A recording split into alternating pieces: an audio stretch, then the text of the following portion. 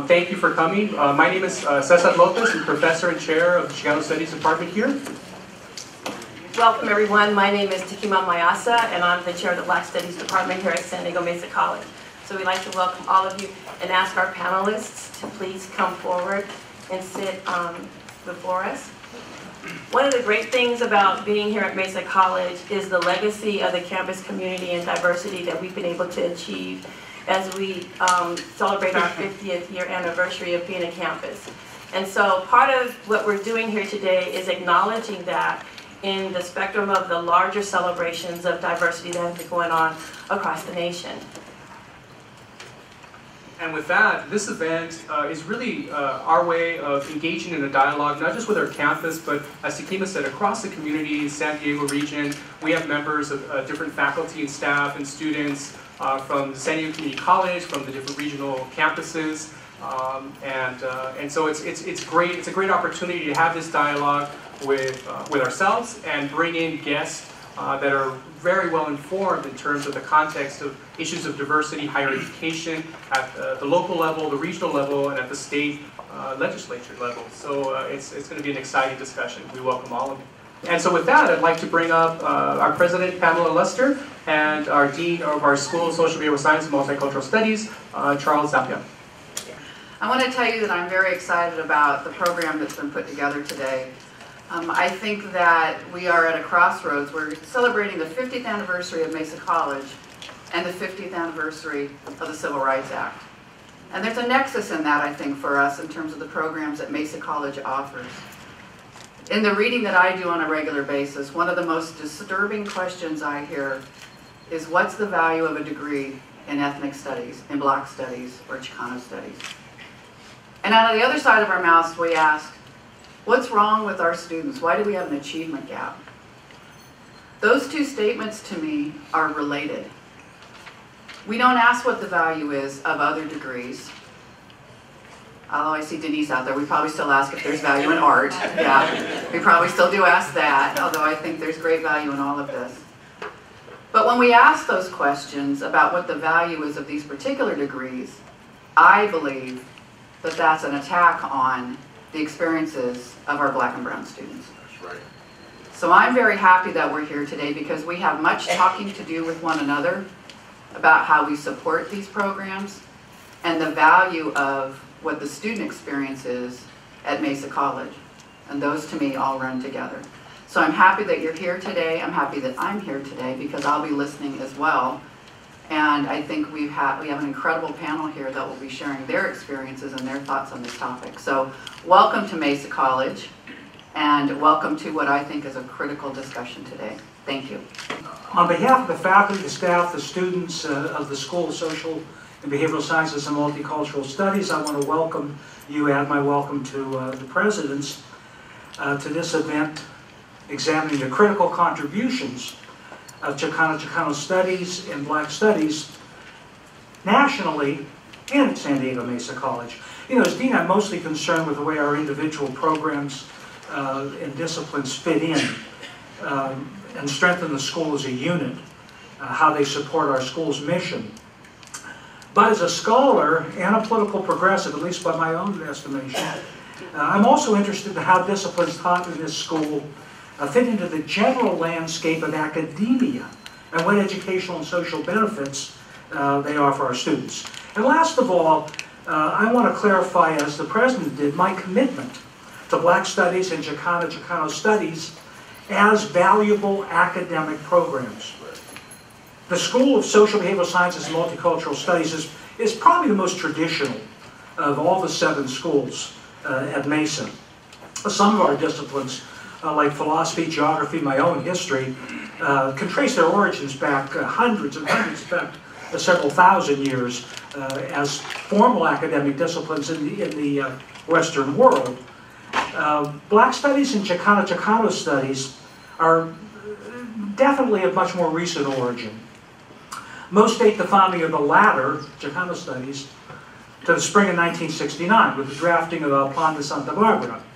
At the height of the civil rights struggle of that era, the drafters of that document recognized that effective movements for social justice must be informed by careful study and critical analysis of the origins and characteristics of existing power structures.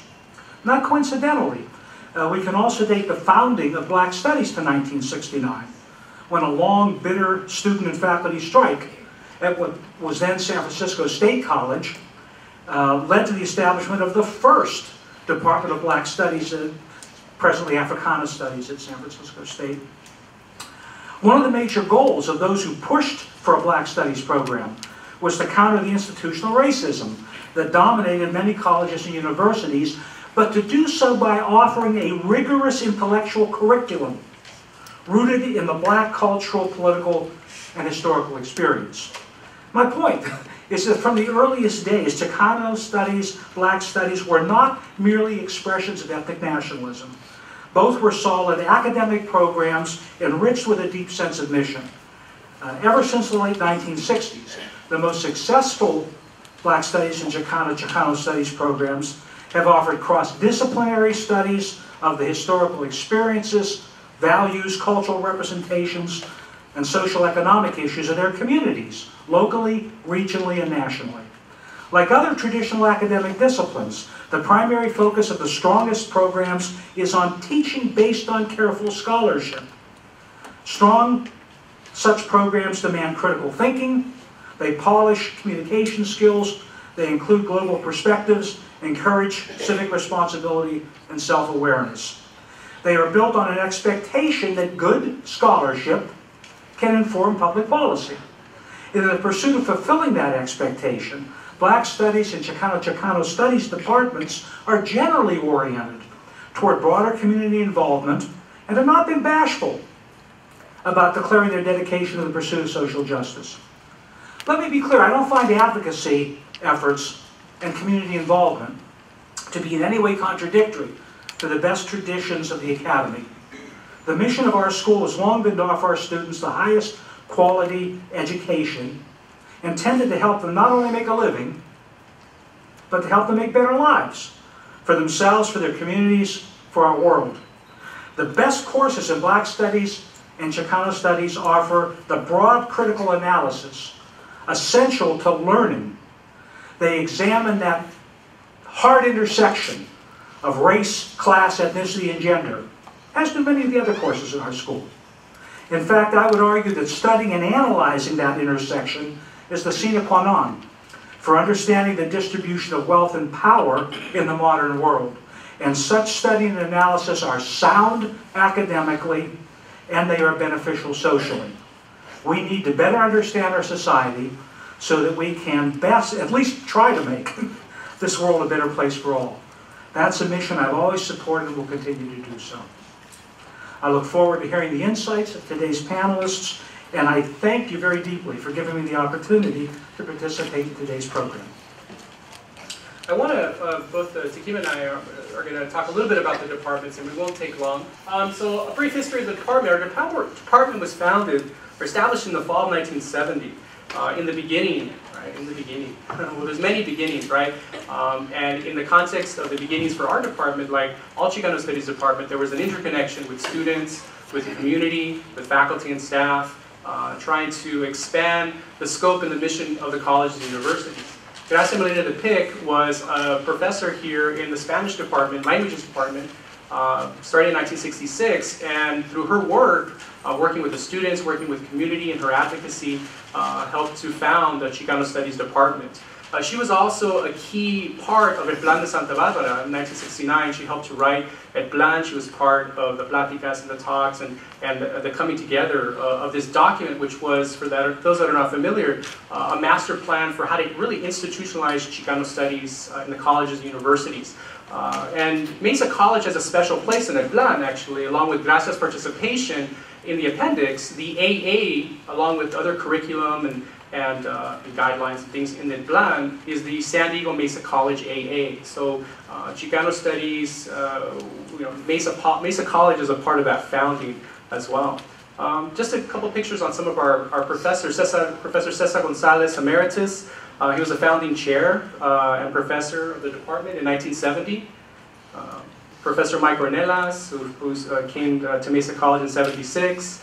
Still with us today, Rita Sanchez, Professor Emeritus, came in 1990, myself in 2004, and Professor Velez in 2007. Here's just a couple pictures of some of the faculty and from other departments and counselors that are also part of what makes Chicano Studies and supporting Black Studies work here at Mesa College. Professor Alessandra Montezuma teaches in the art department. She's an art department faculty, but she regularly teaches our Chicano art class. There's Counselor Cynthia Rico Bravo, or Cynthia Rico with her daughter, Guillermo Murujo, and Lupe Gonzalez, counselors, right, working with students. This is a great picture off our website of Guillermo congratulating students getting scholarships, the annual scholarships that we give. And there's a picture of us at graduation.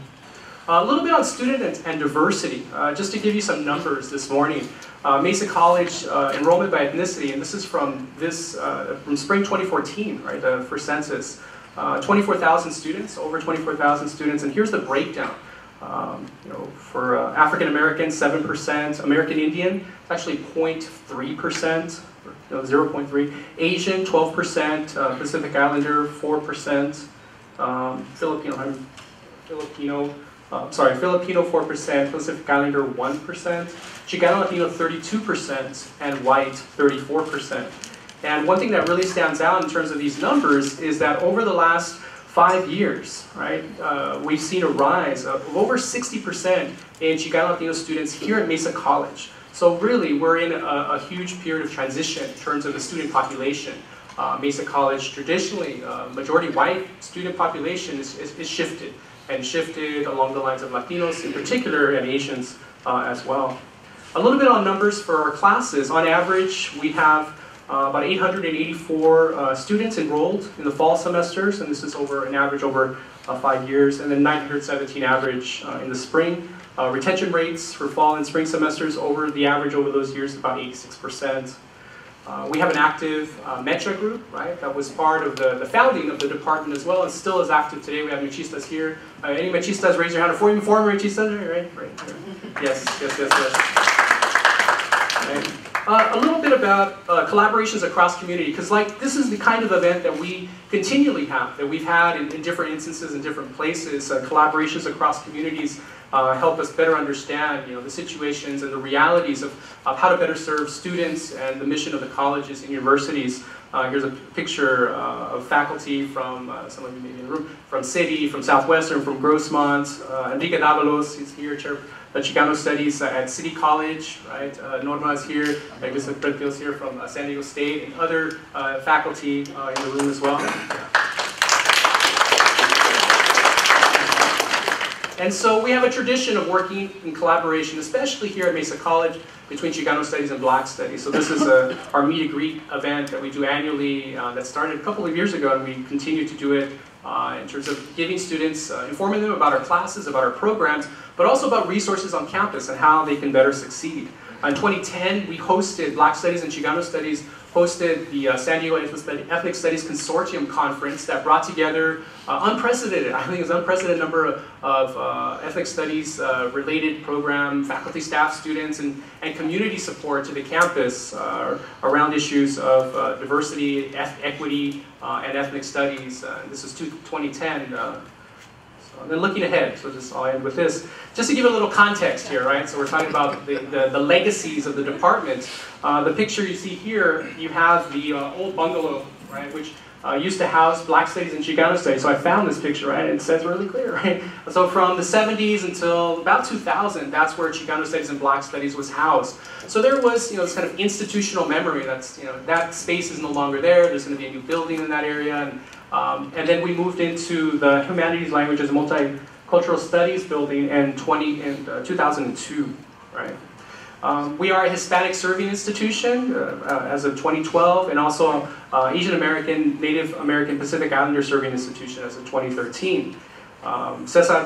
Professor Cesar Gonzalez is emeritus, but he has an annual Betty and Cesar Gonzalez Student Scholarship that we give out. Professor Gracia Molina has come back to Mesa College. We're having an event for her next week, which I'll show in the next slide. But she generously, and her family, gave us a gift, an endowment gift of $80,000. And that's for the Chicano Studies Department. She wanted it clearly, this is an endowment for Chicano Studies, as our founder and as someone who's, had a long career of activism and dedication to community. It's been remarkable to have her come back to Mesa College. So here's the flyer for the event, and I invite everyone here. Maybe you've already seen my emails and stuff. I sent a lot out. This is next week. It's going to be on Thursday at 11 a.m. It'll be on the other side of the G building, which is the building right out here. And here's what we're going to be doing. We're going to be dedicating and unveiling the Gracia Molina de Pic Glass Gallery.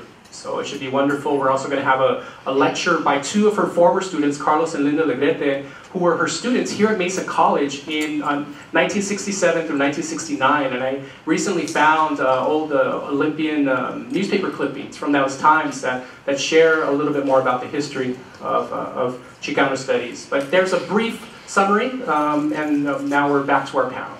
We're back to Thekima. Okay, so in the spirit of keeping this brief, Malcolm X said, make it plain, keep it simple.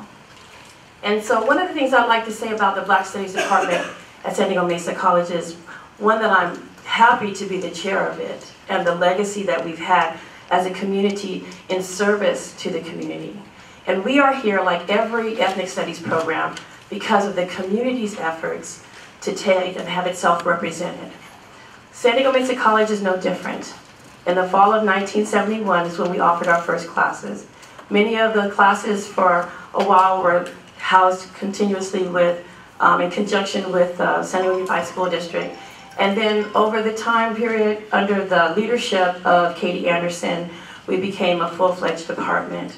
And for 20 years, from 1971 to 1993, until Starla Lewis became our chair, we had an astounding growth effort with students who found who they were. It was a cultivating period in time where the holistic development of students was very, very important, where they could see themselves not only in the academics, but as they learned the academics about themselves, how that related to the community. To fast forward that, under the leadership of Starla Lewis, we had transformative education, and that transformative education was about life mastery. How do you take and effectively fuse the academics and life experiences such that students not only can get jobs, but that their experiences are empowering to the world? And that's very important because our staff here at San Diego Mesa College have been change agents in numerous ways. We've exposed our students to some of the world's greatest scholars. They've been able to meet Michael Dyson, Cornel West. They've been able to take and talk with scholars like Toni Morrison through her interactions with Teresa Ford. There's been so many things. We've taken our students to conferences like the National Council for Black Studies, where they, in their scholarship, have taken as the only community college students to be there and to present amongst not only undergraduate students, but graduate students at this professional conference, and to get accolades for their performances. So we have done a tremendous job in taking and helping students, not just African American students. There's a perspective that Black Studies is only for Black people, or that Chicano Studies is only for Chicano people. And the reality is that these studies as a foundation really represent a more humanistic approach to learning. And in that humanistic approach to learning, we see ourselves in one another. And because of that, if we want to talk about statistics, you know, Black Studies has had consistently about 7, at our highest point, 8% student population. But we are one of the most diverse departments on campus. You can come into a Black Studies class and see every ethnic group there is, from international students to students who are from the border, from students who are born and bred right here in America. And the experiences that they have with one another have been life-changing. And because of those life-changing experiences, we have students that have gone on and who are making strides in no other kind of way, more than you can imagine. On top of that, I want to just mention this when we talk about policy change. Our faculty, and if you are a faculty member here in Black Studies, please rise because I want to acknowledge you. I know that Denise Rogers is here. I'd like to ask Judy Sandayo to stand, please, as a counselor for our students who has come and make sure that they have the meeting. Aunt Mara, who teaches also at Mesa, at City College and at San Diego State. We have a faculty, thank you so very much. We have faculty and support. Also, Ashante Hands, could you stand for a moment as well, please? We have support for Black Studies and Chicano Studies as part of this campus community that I'm going to say is not necessarily traditional on all campuses. And because of that support, our students not only do well, but they excel. And they have excellence in their perspective of who they are and what they can do in the world. And as a result of that, they come back and they share their life stories and how what they've learned in our classes has helped them to transcend and do well at San Diego State and other things. We had the very good fortune of taking and establishing, I believe it was in 2005, Dr. Weber, an MOU with San Diego State for our students to, in Black Studies, who would be transferring as Africana Studies to participate in their study abroad. And we've had 2 students who were Mesa College students who transferred to San Diego State, who did study abroad, went to Ghana and South Africa and the various places. And that relationship is something that I treasure very dearly as a person who's an alumni of San Diego State and the Africana Studies Department from there. So we have been blessed and with the legacy of excellence and the journey of excellence that we provide for our students. And if you're a student of Black Studies, stand up so you can be recognized for what you do.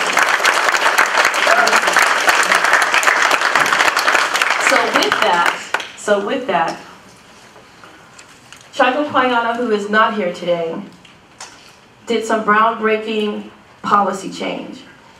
Among the National Education Association, which was in Atlanta this past summer, among delegates of 15,000 people, she was able, as we talk about having core curriculum alignment, was able to take and have the delegates support a policy change to have the antiquity of Africa included as a necessary component of compulsory education.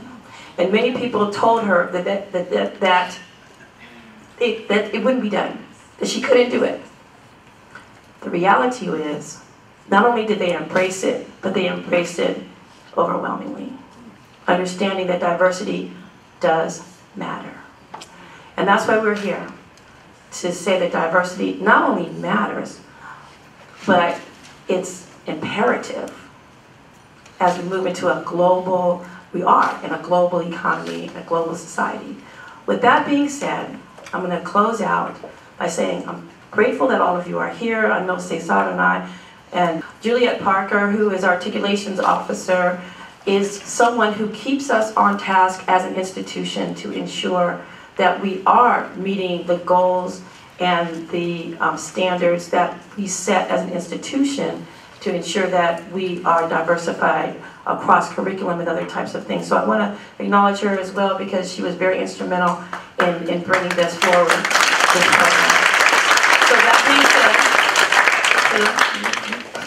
said, okay, we would like to take and have our panelists introduce themselves because, you know, they have a laundry list, as you can imagine, of just accolades and achievements.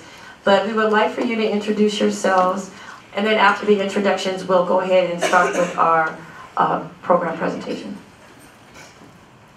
I'm Dr. Shirley Weber. I'm the Assemblywoman from the 79th Assembly District representing the City of San Diego, La Mesa, National City, Lemon Grove, Bonita, and Otay, part of Chula Vista.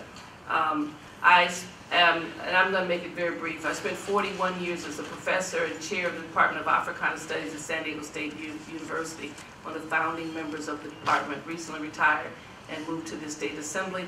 I serve on the Education Committee of the Assembly, the Higher Ed Committee, the Appropriations Committee, Banking and Finance. I'm currently the chair of the budget that deals with all health and human service issues, and also recently appointed the chair of the Campus Climate Committee, Special Commission, and the Commission on Higher Ed in San Diego. So look forward to having a conversation with you.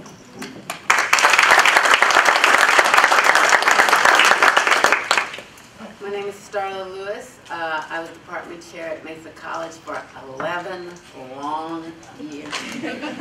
And I was a faculty member here for 20 years. I have gone on to repurpose my life. My focus is on women and women's issues because I believe that it is women who are going to transform the world. Good morning, everybody. My name is Val Cuevas. I'm the Director of External Relations with the Education Trust West. We are a policy research and advocacy organization based in Oakland, California. We're a statewide organization. And we work on identifying what are some of the opportunity and achievement gaps that disproportionately impact students of color, low-income students, foster youth, immigrant students, and then what are the strategies that we can use to forever close those gaps. So it's a pleasure to be here with you. Thank you.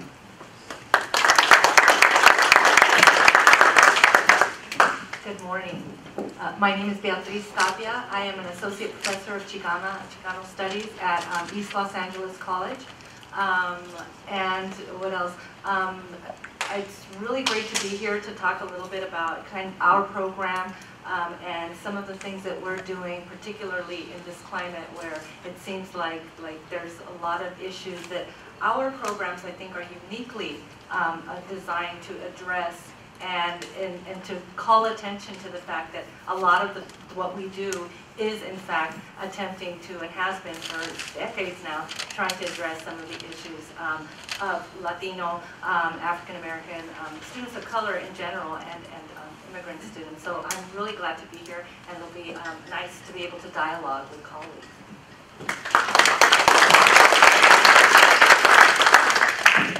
Good morning, everybody.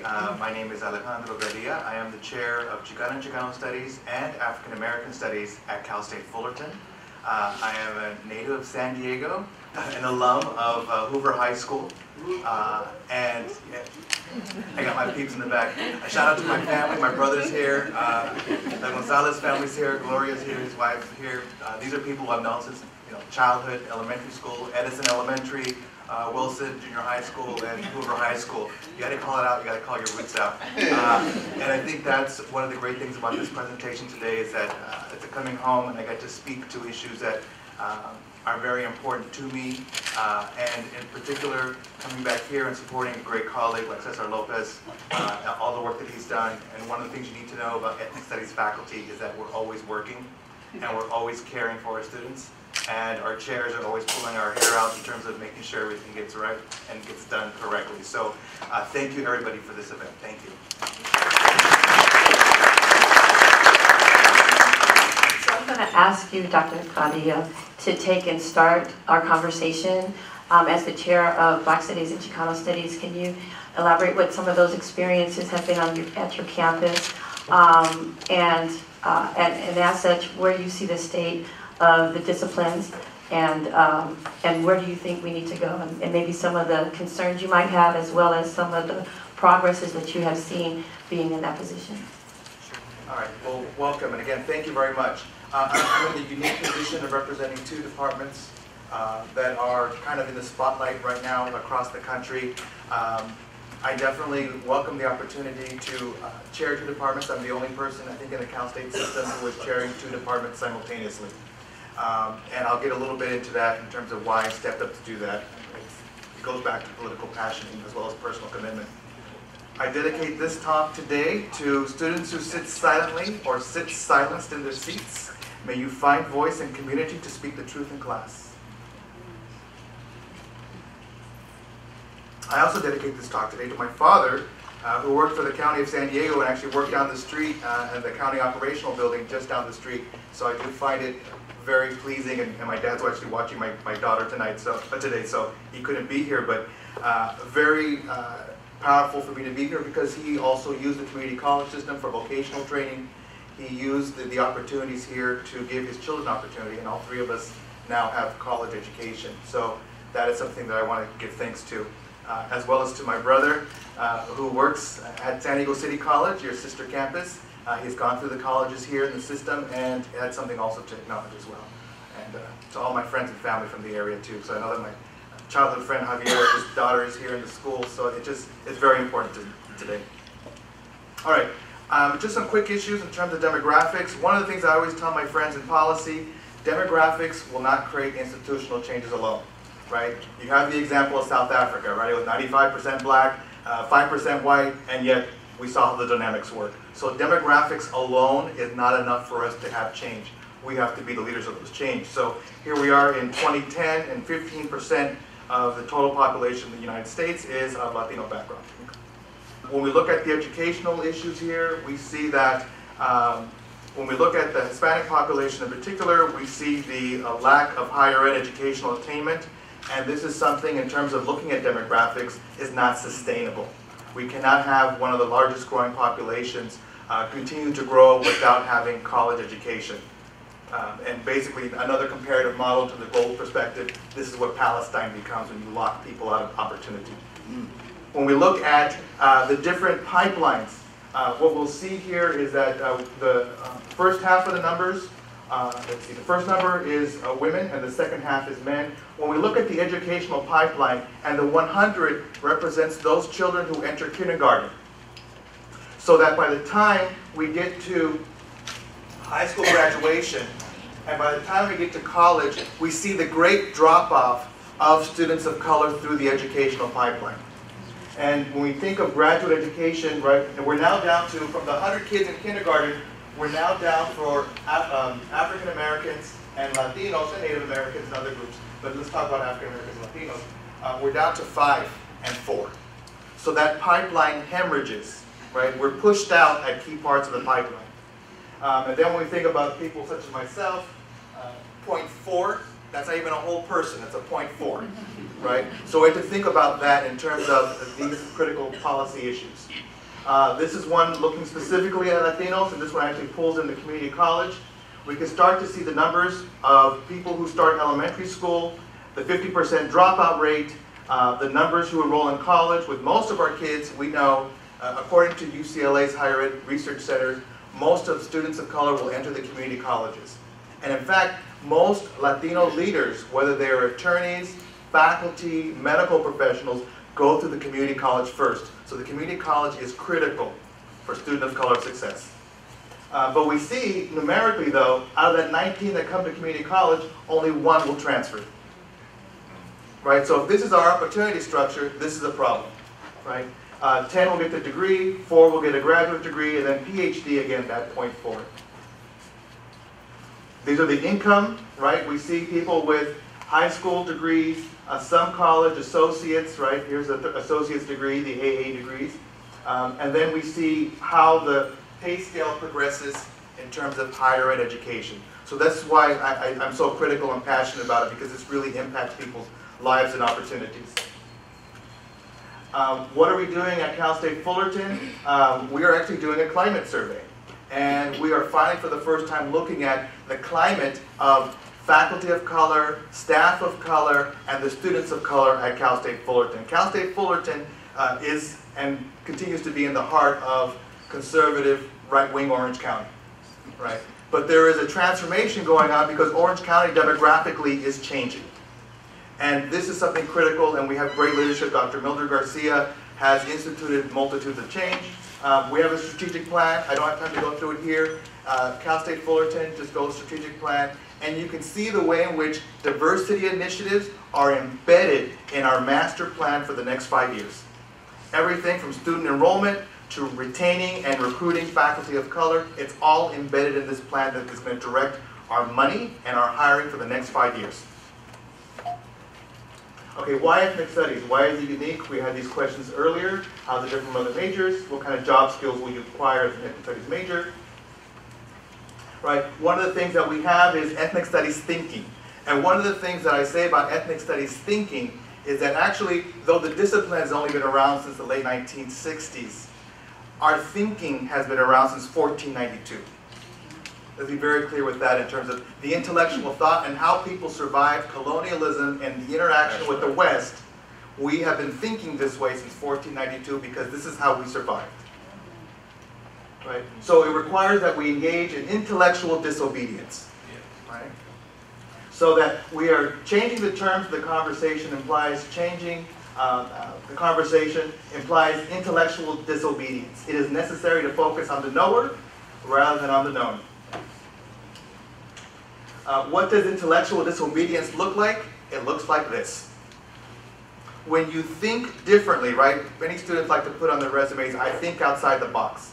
Well, what people don't realize what that means is when you think outside the box and you sit outside the box, you will have hot coffee poured on you. People will spit on you.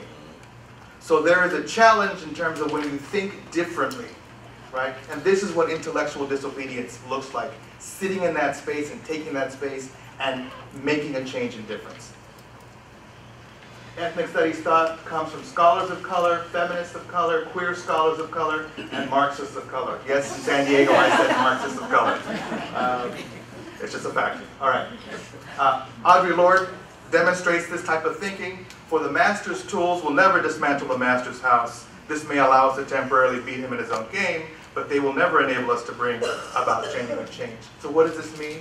We need to do as we've continually done, invent our own tools, build our own house, self-reliance and sovereignty, especially sovereignty of thought. We need to encourage our students to think differently. Barbara Christian, black feminist literary scholar, mentions this issue in terms of why we are different intellectually. My major objection to the race for theory, as some readers have probably guessed by now, really hinges on the question, for whom are we doing what we're doing when we do literary criticism or research? For whom? And many of us do it for our community, right? We do it because we have seen on the ground what needs to be changed. Now, my area, I'm a medical anthropologist and bioethicist, and I bring ethnic studies thinking into my research. Now, here's an example of ethnic studies thinking. In the news, in Oakland, we recently had the Jaheed McMath case. It was a case where she went in for a tonsillectomy, a young teenage girl, and through the procedure, she ends up dying. The dominant lens and the dominant perspective by the media, the medical profession, and the entire bioethics community focused on the fact that the black community and this family does not understand legal brain death and what that means.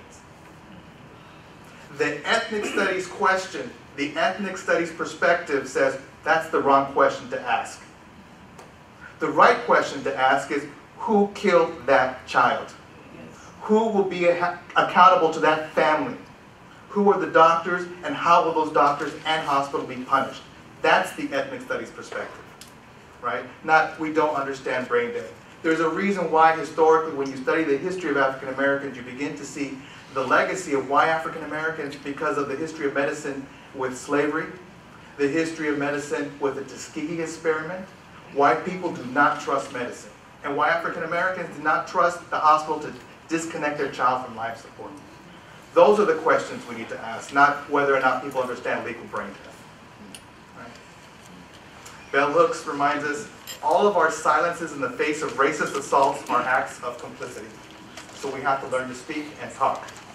Right? All right. The Cal State Fullerton scenario, we had to quickly rebuild the department. Both Chicano studies and African American studies were allowed to collapse. Part of my experience at Cal State Fullerton as an untenured professor was I had to immediately begin to rebuild the department. And I had to become chair as an untenured faculty person, which is a big no-no usually, but I decided to do it. So we began to really look at what was going on, and one of the problems with the prior administration and faculty was they talked about supporting diversity, but never backed it up with action. So we can talk all we want about students of color and we support diversity, but if there is no action plan, and more importantly, if there's no money, then words are meaningless. Where to begin? Administrative support. We needed new tenure hires. We needed a reassessment of needs. Equity in funding with other comparable departments. Hiring full-time and part-time instructors. Hiring quality instructors. All of our faculty in African American Studies and Chicano Studies come from top-tier institutions. Creating higher standards and expectations for faculty, hiring culturally aware and culturally competent faculty. If you do not know how to work with students of color, especially in this day and age, you need to learn. There's a way you work with our communities. require a culture of respect for students, improve quality of the adjunct pool. And these are different things. All right. Curricular changes, update and modernize the curriculum, embed key disciplinary skills into the curriculum, critical thinking, writing and reading, civic engagement, cultural and linguistic competency, problem solving, data and empirical based knowledge, student success and high impact practices, and blending, this is what my colleague here from San Diego Mesa was saying, blend home knowledge with university knowledge. We are not about stripping people of their experiences, right? We've been doing that since 1492. So we're doing something a little different. Academic rigor plus faculty engagement with students. Faculty engagement, if you are hiring faculty and they are not engaged with their students, they are not doing their job, period. So that we begin to look at what you can do in terms of increasing the quality of education for the students. Book-based learning, not textbooks, no Scantrons, essay tests, get them writing. Our children need to be writing more. Right? Encourage group assignments, encourage technology. So student engagement, creating student associations, giving students a physical space where they can be and gather. Develop a culture of research and professionalism. A financial development plan. We are raising money, similar to what Cesar is doing here. An emergent scholars program, academic performance, and time to degree. We have to worry about graduation, right? We can build their minds and everything, but their moms and dads want to see them with a little piece of paper in their hand at the end of the day. So that's part of our job as well. Community engagement, and we'll talk a little bit about this. Cal State Fullerton, we work in a large configuration with Santa Ana College, Fullerton College, Cypress College, UC Irvine, the private schools, and the high school districts of Orange County. And we have a massive partnership, and I can talk about that during our talking period. All right. So that's the end of my talk. I will be available for questions in the panel, but again, thank you.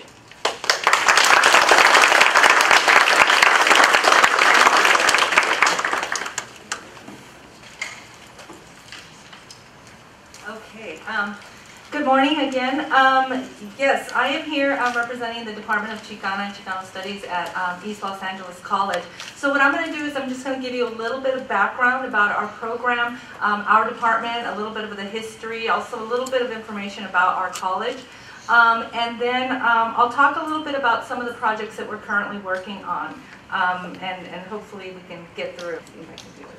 Okay, so really quick, East Los Angeles College is part of a 9-campus district, the Los Angeles Community College District. Our college opened in 1945 at Garfield High School in East LA, but within 3 years they moved to their present location. We're actually in the city of Monterey Park, which is a small suburban, mostly Asian American city, and that's where we've been and that's where we continue to grow. What's interesting about our college is that we actually service a wide area. It encompasses about 100 square miles in LA County. That's just our college. We're one of the 9. And we service parts or most or parts of several cities, including Alhambra, Belleville Gardens. It includes many school districts. And so we're unique in that we do serve a wide variety of cities, differing incomes and demographics. Just real quick, I didn't put a slide up here about it.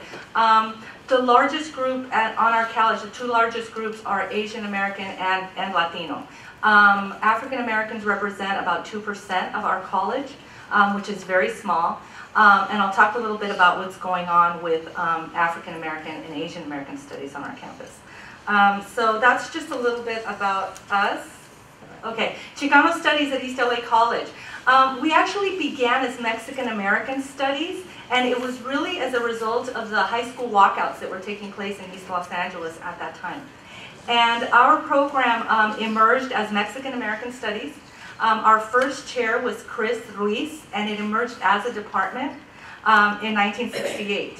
Okay, initially they began with very small numbers of classes, and the way they created the program was they took some existing courses from different departments and began to tailor them. Courses that maybe addressed students of color or people of color, and they began to tailor those. During this time, there was a lot of community activism taking place in East Los Angeles.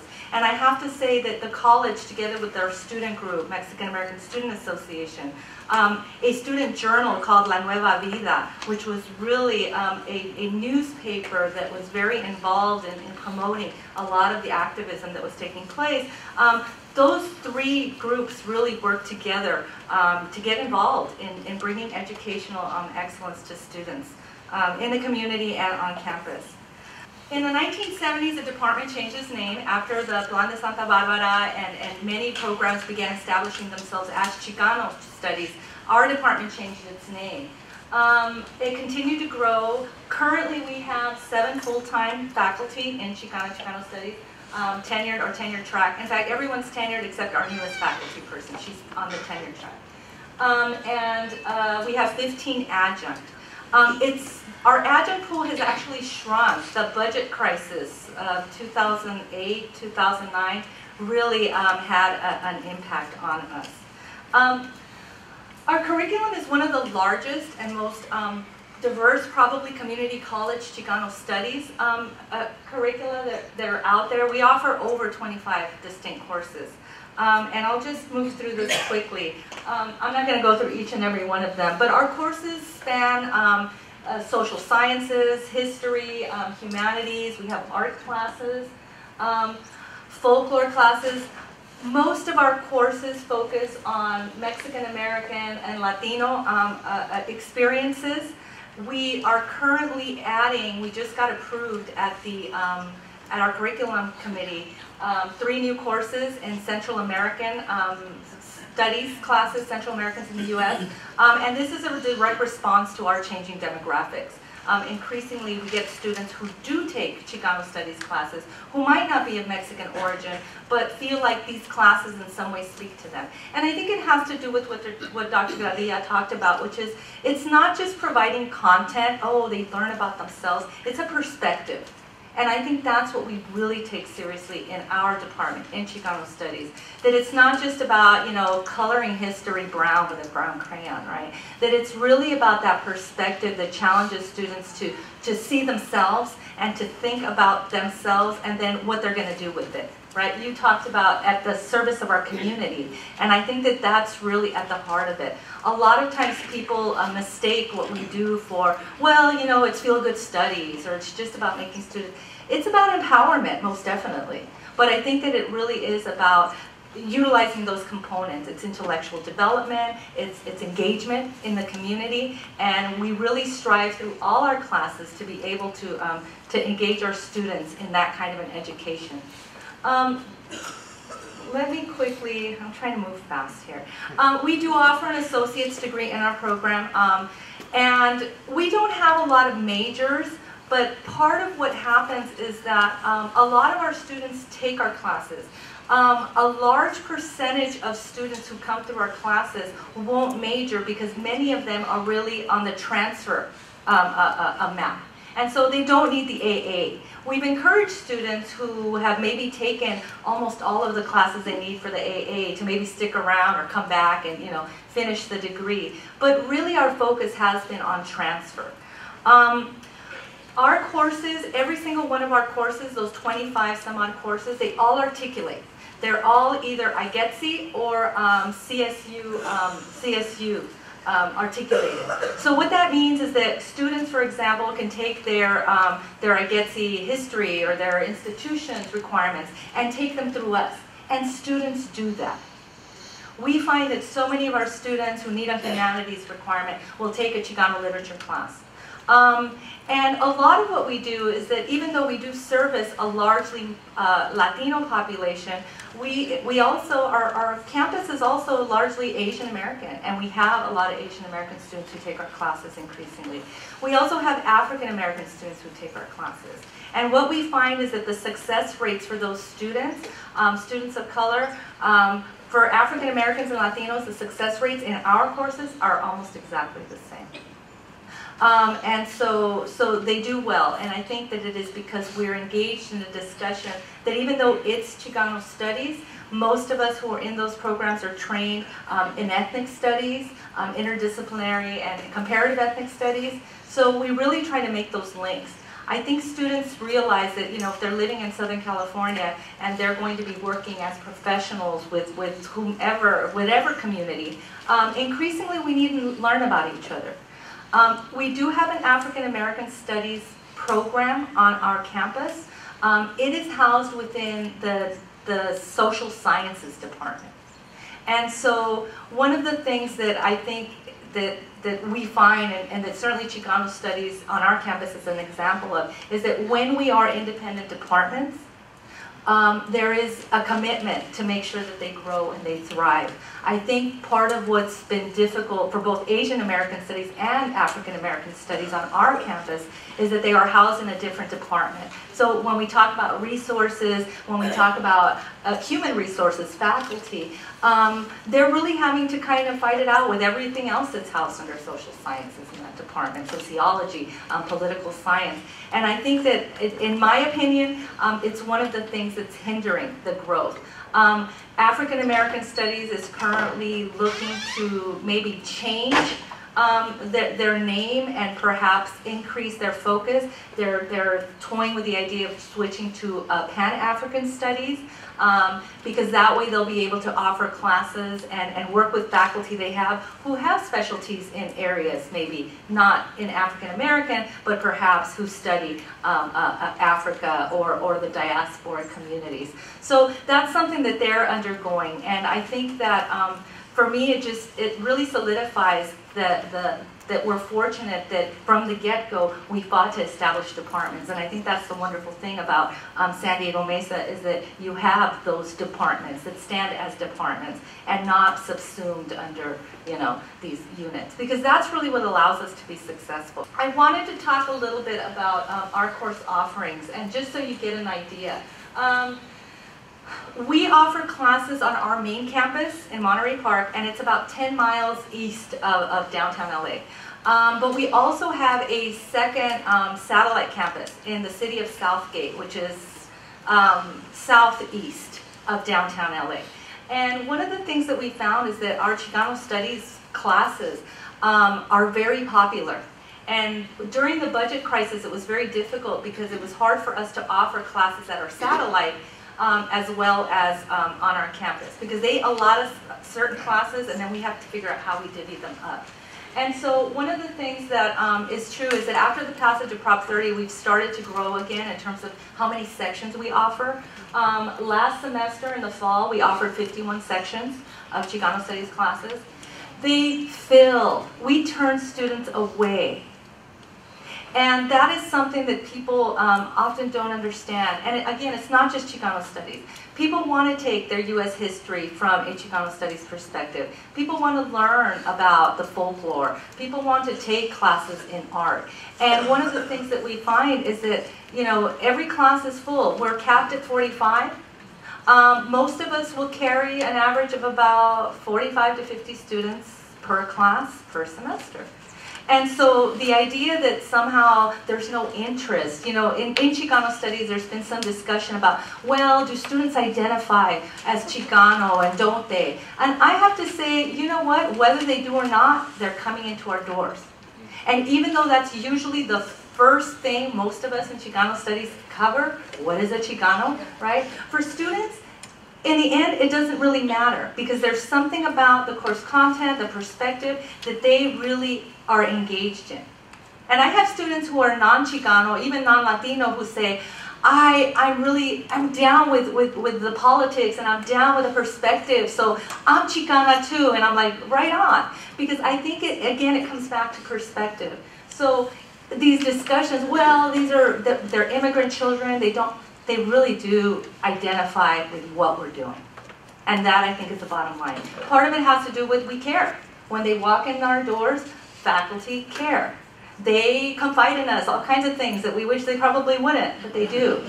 There's that connection, and I think we're that connection between their communities and the institution. And so 51 sections last semester. This semester we're offering 53. We're not yet at where we were in 2006, 2007. So that says something. One of the things that I will say is that we currently, we just got a new president. Marvin Martinez, who's been absolutely wonderful for us. Because he too, like Mildred Garcia at Cal State Fullerton, really is talking about diversity, not just in terms of our students. The demographic shifts make it so that our student body is very diverse, if you will, right? But in terms of faculty, in terms of staff, and one of the reasons why they're trying to embed this diversity is because we do have that achievement gap. Even in Chicano studies, we find that our students don't fare as well as some others. There's something there, there's something wrong. And so our new president is really working with strengthening our ties to the community. We've always been community focused. I think for a while, we may have lost our way.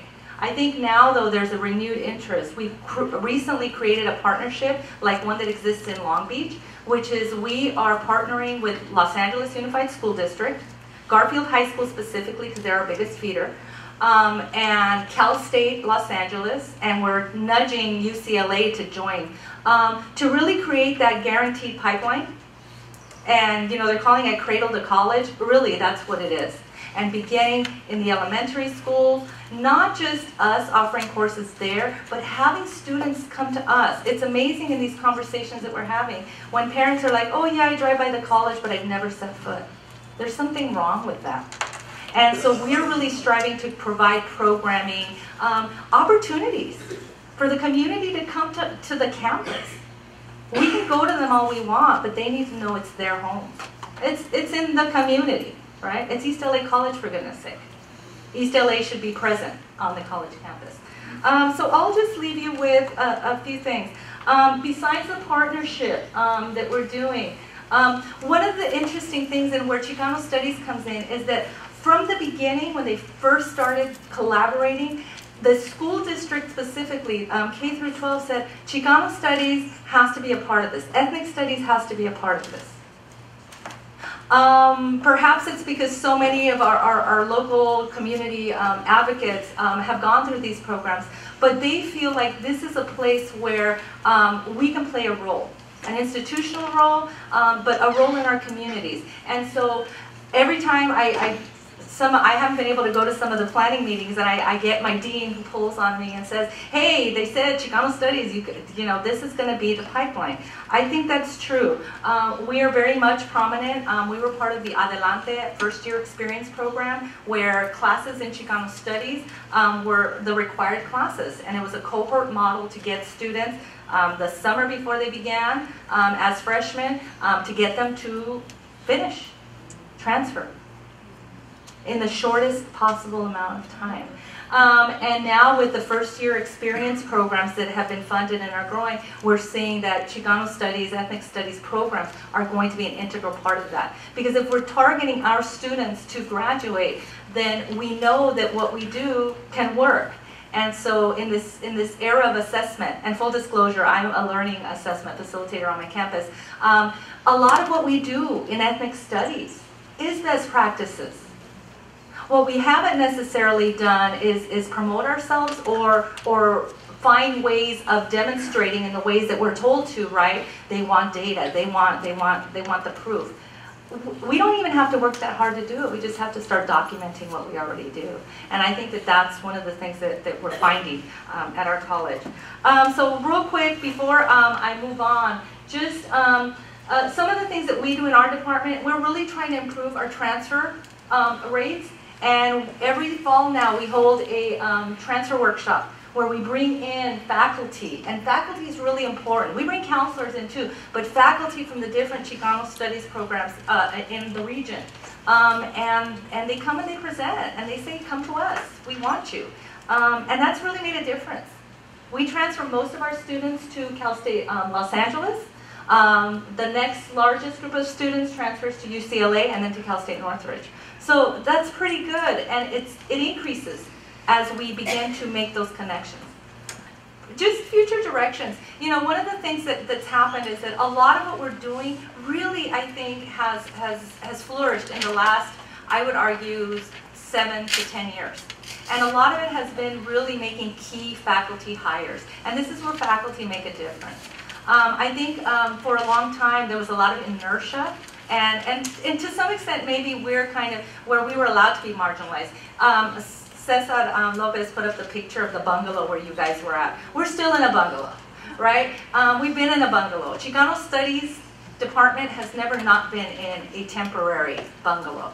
In 2015, we will finally be moving into our new Student Success Building. But it was because people finally said, why aren't we on the list to be in a real building, right? So it does require work. And yes, ethnic studies faculty, counselors, staff are often the folks that have to work the hardest because we need to be heard. So I welcome the opportunity to dialogue with you. Thank you.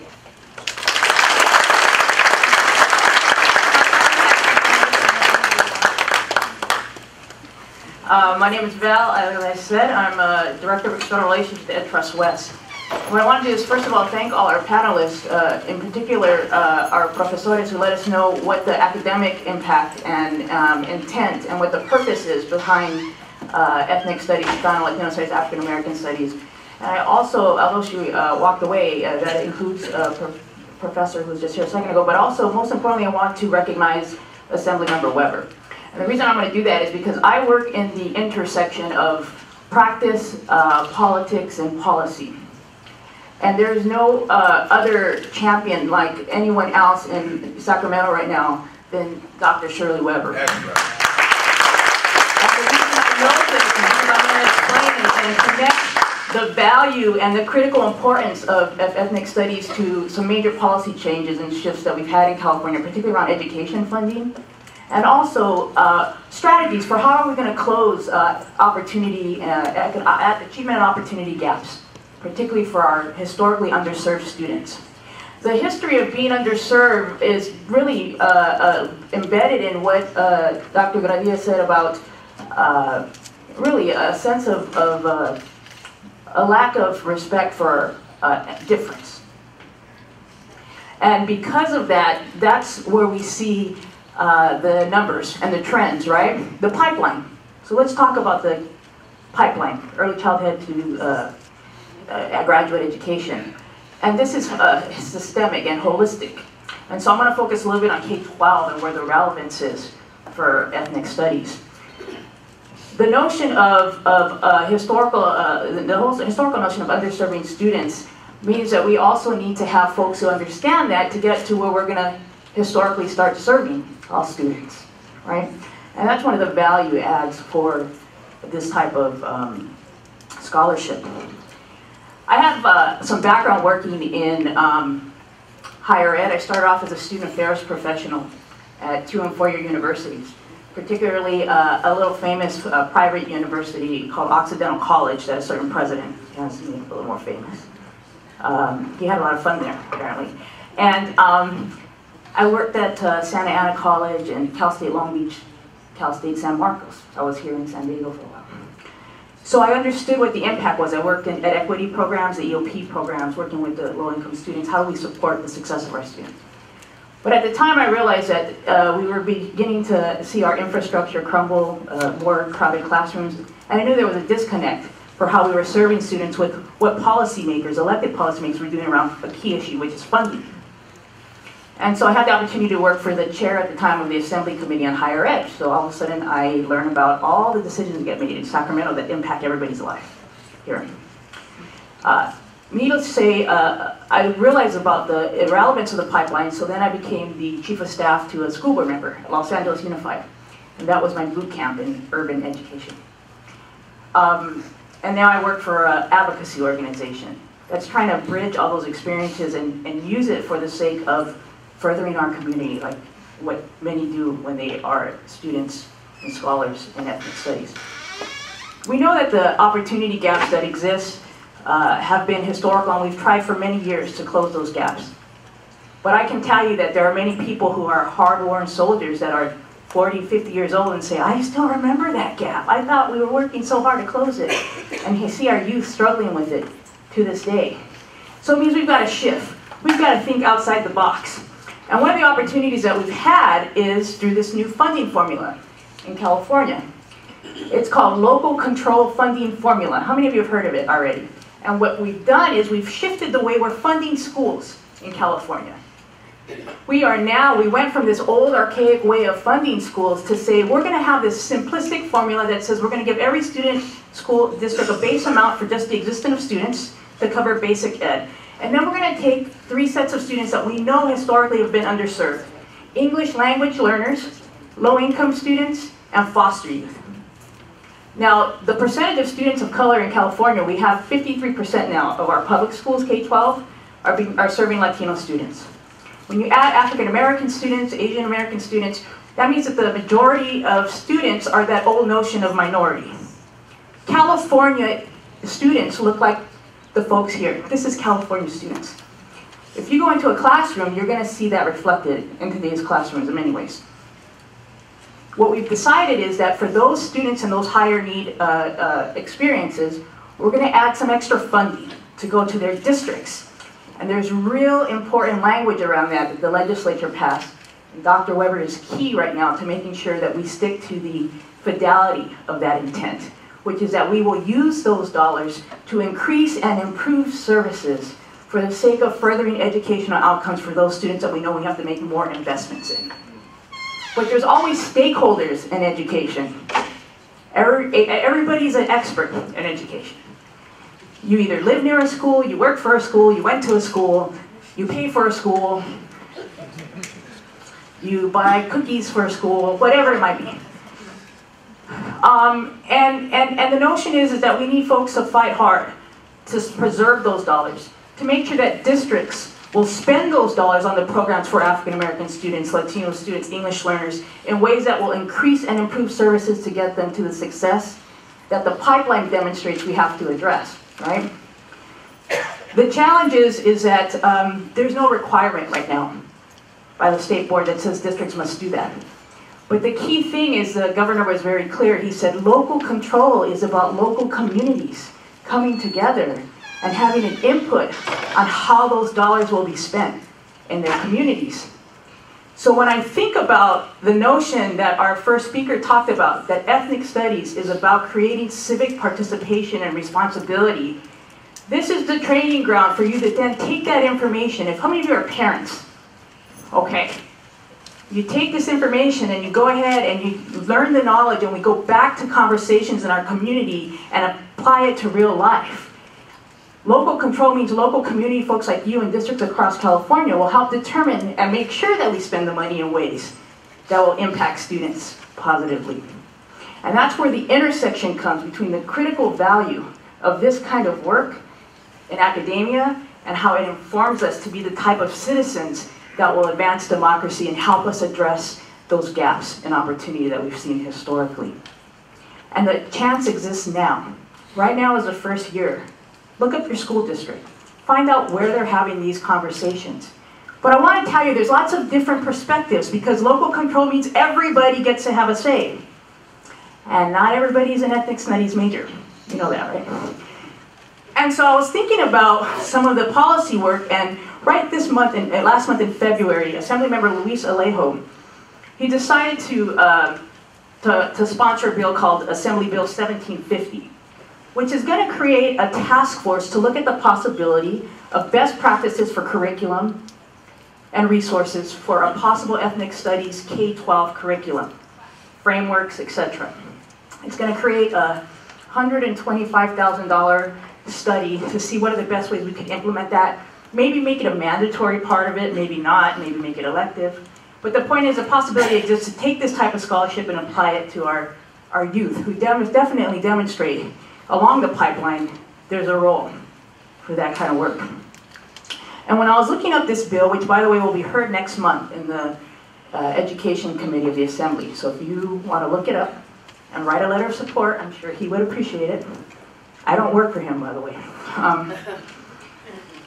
And what I noticed was that I was looking up some information about it, and I do communications, I do government affairs, I do community engagement for my org, but I'm always interested in what are people thinking and saying. So I can't help myself. How many of you always look at articles and you immediately go to the comments? You want to see what people are saying. And oftentimes the comment section is people get real. I mean, because it can be anonymous. You don't know who the hell they are. They can say what they want. And you get some some interesting things. And one of the things I saw in the comment section when somebody was talking about this particular bill, they said some key things. One of them, I won't say the name, said, most kids in Cali's public education system, according to the Department of Ed data, can't read, write, or perform mathematical operations at grade level. Better work on resolving those issues first, before traipsing off into fantasy worlds. And I thought, but I just saw information that talked about this is about critical education. This is about rigor and relevance and teaching how to communicate and write. And so there's a disconnect in terms of the public's awareness of what is the value of this type of education. And he's not the only one who's confused. Because another person said, what part of California are they referring to when they say Latinos are 53%? Public school system, but never mind. If you travel to Orange County, the Bay Area, Santa Barbara, Napa, and more affluent communities, I don't think so. But they're referring to third world LA. If they're referring to third world LA, then these stats make sense. No, I'm referring to the whole state. The state public school system serves 53% Latino students. If students want to take ethnic studies, they need to pay for it at colleges and universities. What these school systems need to do is teach kids critical thinking and good old-fashioned reading, writing, and math. Wait a minute, I just thought that's what, is that what it does? So I think that's what we're talking about, the disconnect of there is unpacking and unpeeling we need to do, because at the heart of it is, do we really value? And are we doing our best to be the ambassadors, the representatives, show people, demonstrate, this is the value of this work? Because I want us to know what we're up against. There's misperceptions. Just like Dr. Tapia mentioned, is that, or Professor Tapia mentioned, is, oh, it's for those students, it's just for them, makes kids feel good. But the reality is it has real life impact. It can inform how we make spending decisions at local school districts that can then turn around and help address the same cycles of achievement gaps that have historically addressed and impacted communities. And it also can help other people who aren't touched by English learners, foster youth, or impact low-income students, to do what the good professor said here, is see ourselves in them. Because it's when we see the collective perspective of why it's important to do that, then we make change, systemic change. And so that's what I leave you with, is some information about local control funding formula. That's what I work on. There's some information back there. Here's a community guide in English and Spanish, some information even in Chinese. But most of all, learn about it. Take the knowledge that you're learning here in your coursework and go into your communities and figure out how do we apply it in everyday policy decision making. And I guarantee you that the more people that do that, then we'll start to see some change. Because I'm going to tell you, in Sacramento, people making education decisions, they don't look like this room. I kid you not. I go up there and I think like, you all know there's 53% Latino students in California, right? And when you add in all other kids of color, there's like 70%. And we're serving 6.2 million students, right? You know that, right? And 1.4 million of them are English learners. You know that, right? You guys don't look anything like them. So I think that's the issue, is that if they don't look anything like them, we better make sure that the impact of this critical scholarship is valued, because they don't have to look like them. They have to see them in themselves. And that's what the value of this work is. And that's why I thank you all for the work that you do. And I want you to know that this is the work that has influenced my life and my limbs as an advocacy advocate now in Sacramento, in communities, to make sure that we are in fact marrying the opportunity with the resources, with the knowledge, with the relevance of these ethnic studies. Thank you so much for your time.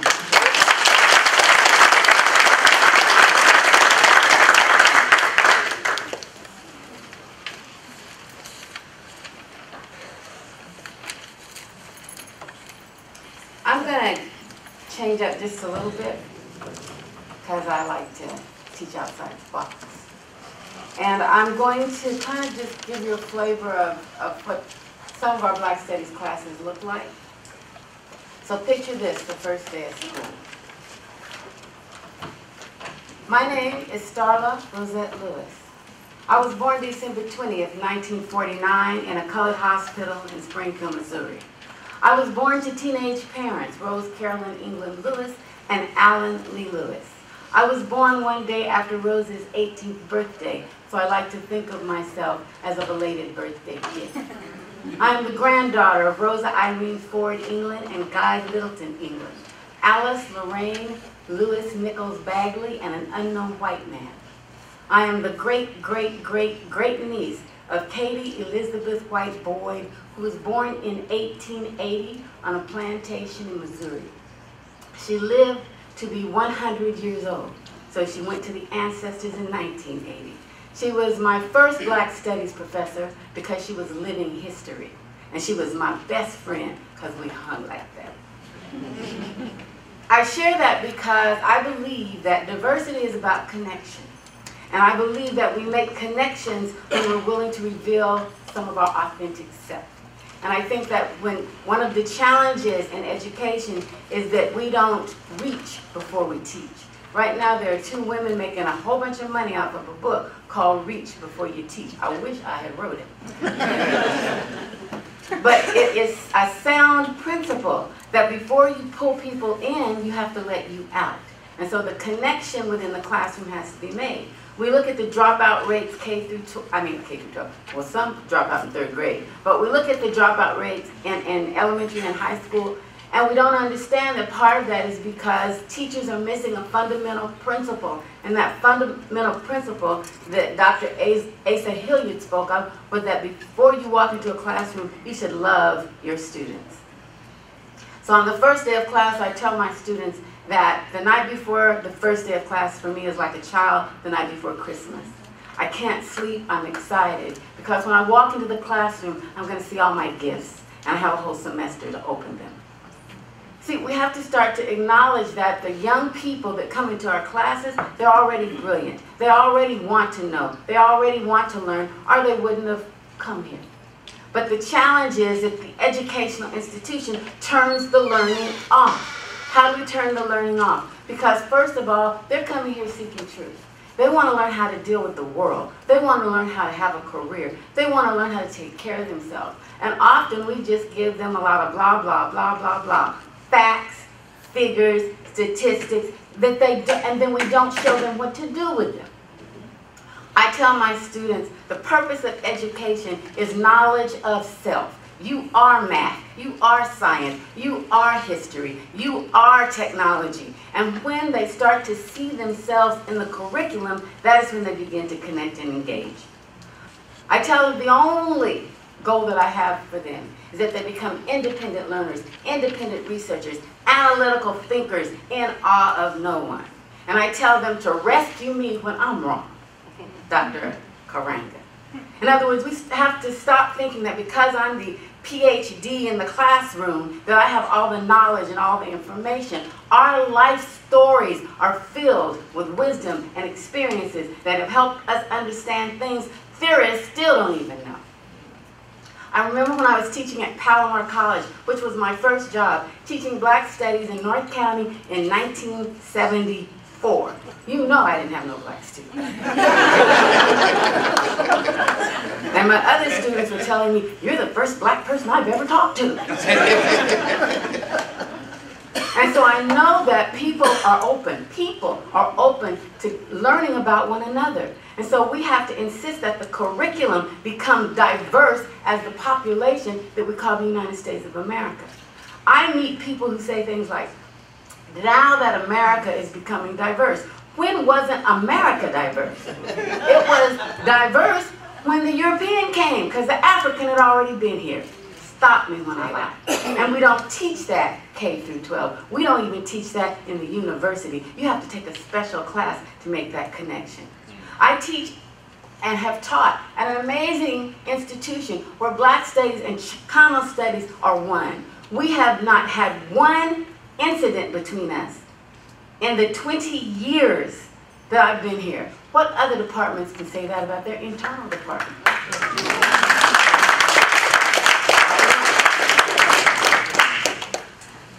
We in Black Studies have brought in amazing faculty, diverse backgrounds. Why? Because our children come from diverse backgrounds. We have an English teacher who teaches in high school who can teach our students when they come in below academic standards.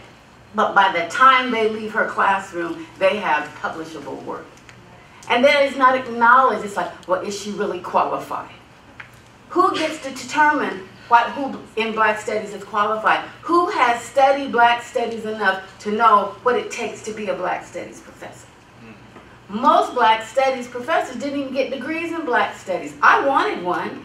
I remember the day I figured out I was going to be a Black Studies professor. It was the night after my first Black Studies class. I sat in the class and I heard the teacher speaking and I said, wait a minute, I have a high school diploma. I've been to school for 12 years and I don't know any of this stuff. And I realized that this was the stuff that I had needed in order to understand why I wasn't inferior. I mean, like, I knew I wasn't inferior, but I didn't have any ammunition to argue the point. And society was sending me all these other kind of messages. I said, this is the stuff that my friends needed, because I have all kind of diverse friends, to know who I am. Because people can't like who people don't know. And I didn't want an image of me. And I was tired of people telling me, you know, you're not like other Black people. Yeah, I am. Yeah, I am. And I realized that this was the information that my teachers needed, because teachers can't teach who teachers don't know. You got to make the connection. And see, we need to understand that we live in a society, and I'm a child of the 60s. Hallelujah. That's right. And in the 60s, we saw people dying in the streets. We saw dogs put on people. We saw that with our own eyes. And I realized that this was the information that my nation needed in order to not self-destruct. Because every great empire falls from within. And so, armored with those thought forms, I said, I'm going to teach Black Studies. I went to my counselor. I told him, he said, well, Starla, why don't you major in something more traditional? You know, Black Studies, what are you going to do with a degree in Black Studies? So I went to my Black Studies professor. I was so excited. I said, Dr. J, I'm going to major in Black Studies. She says, well, Starla, you know, they only gave us that because of the riots. We don't know how long it's going to be around, so you might want to major in something more traditional. I was like, what? I went home. I saw my dad. I said, Daddy, I know I'm going to major. And he goes, because he had been asking me. He said, what? I said, Black Studies. He said, that black shit ain't never going to get you nothing. And armored with all that support, I tried to major in Black Studies, only to find there was no degree. But in my infinite wisdom, because I believe we all have infinite wisdom, I took every Black Studies class I could get my hands on. I transferred to San Diego State. I hung out with the Black Studies department. I got enough units to have a degree in Black Studies, but there was still no degree. So I majored in counseling and I majored in psychology because they said that was connected. Got married, went on honeymoon, came back. Palomar College was trying to reach me from a place called San Marcos. I hadn't heard of either. But they said you had been recommended to teach behavioral science from a Black perspective. I was like, what? So walking all that pavement to get that first job that lasted 10 years, I went to Palomar College. And then I came to San Diego, and then I was trying to find a job in Black Studies, and I was an adjunct. And I want to honor anyone who's ever been an adjunct for 5, 9, 10 years. Because that shows your commitment to your craft and your desire to change lives in the community college system. But I want to say this, Black Studies is just like the community college system. Black Studies has the same status as Black people. What is that in the United States of America? That's called zero status. And the community college and academia, in comparison to the universities, has zero status. And if you start to understand that as the community college, then you will start to value the multi-ethnic departments that bring in the truth about education in the same way the community college brings in the truth about education. All people, no matter what background they come from, is brilliant. And we miss the brilliance of our huge population because we have standards that block people from getting in. The community college in its inception was what? Supposed to be free. I know, because mine was. Paid for books and health. The community college in inception was supposed to open doors to anybody. I'm not going to look at your GPA. Why? Because if you know anything about an F student, you can't measure that. That was the kid that didn't read the book, didn't perform. You can't measure that. So why are we blocking them from the opportunity of higher education? Because they were bored out their gourd K through 12. See, we have to redefine education and learning and what it means if we're going to meet the needs of our society. We have what we call standards. But if we remember, EOPS was created and those standards were changed, not lowered, changed. And those students who came in under EOPS that did drop out of school, dropped out for financial reasons, not because they couldn't intellectually handle the curriculum. And one of our challenges is our K through 12 has failed a lot of students. I've had students that couldn't read. I could have penalized them for that, but I balanced it out by saying, can you speak? Well, because if you can speak and you can't read and you get an F and you get an A, you get a C. And you can still move through the institution. And then you can go on, and we have story after story of student after student who came in one way and left another. Well, and we document, we've got probably about 100 videotapes of students saying in their own words what they got out of the class. And we have students from UCLA, we have students from USC, we have students, and I'm serious, from UCSD, and we have a student from UCSD, I'll never forget him, he was an Asian student, and he said everyone should be required to take Black studies and Chicano studies and women's studies, because before you become a teacher, before you become a doctor, before you become a politician, before you become a scientist, first you should become human.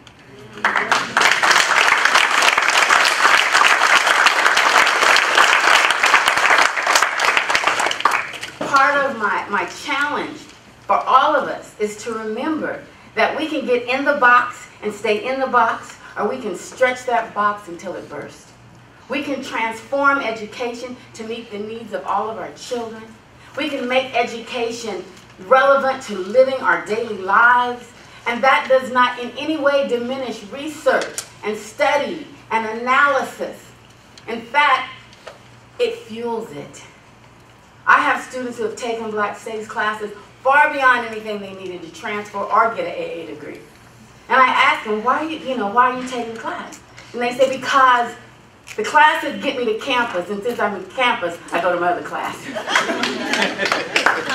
See, we have to start to acknowledge the value of things that we have, rather than constantly question or constantly, in many ways, envy the full classes. Envy the love of students for their professors. Envy because you don't understand. I had a colleague, European American colleague, sitting in the back of my class one day. It was first day of class. I thought she was taking the class. And so I always ask my students, why are you here and what do you want to get out of this? And so when I got to her, she said, oh, I'm not in the class. She said, I just came to get the inspiration. Education is supposed to be inspiring. It's supposed to be fun. I have a very low tolerance for boredom. Very low. And so I understand that if we can make our classes engaging, that we can involve the students' genius. We can ask them, what do you want to know? And then guide them in the directions where what they want to know and what we're doing in the class is connected. I ask my students questions I already know the answers to. Why? Because I want them to know they already know stuff. That they just didn't come here a blank slate, and that my job is to put stuff in their heads. See, they are physics, they are energy and motion, they are heat, they are vibrating, and they need to understand that. And every other discipline, the challenge is to make that connection for us. I think it's important to understand that in the 40 years of teaching that I've done, every institution I've ever worked with really doesn't understand ethnic studies. When you want to take Black studies, Chicano studies, Asian studies, Native American studies, and not have them as full departments, you don't get it. That's right. Because the dilution that takes place in a multicultural studies department is really what's supposed to be happening across the curriculum. A little bit of this and a little bit of that in history, a little bit of this and a little bit of that in English, a little bit of this and a little bit of that. Because in every class, whether you take a multicultural studies class or not, you should be learning about yourself. There was a principal in Penasquitos, an amazing woman, and she went into the school, and the school was very diverse. The staff wasn't. She said, okay, this is the deal. She said, well, I'm going to write a grant, and I'm going to get money so that you can go and take courses on diversity, because you have a very diverse population here. And you have to diversify your curriculum. And they did that. She said, any teacher that doesn't want to participate, just send me your request for transfer. She lost half her staff. But that's okay, she had a backup plan. The other staff that wanted to come in and do that. And so when you walked into to talk about math, the major math professor was an African American woman. When you wanted to take language, the major Spanish teacher was an African American. Are you following? In other words, you don't have to look it, but you have to know it. And if you don't know it, you can't reach those students in the same way. Her campus was the only campus in San Diego County where there was zero violence.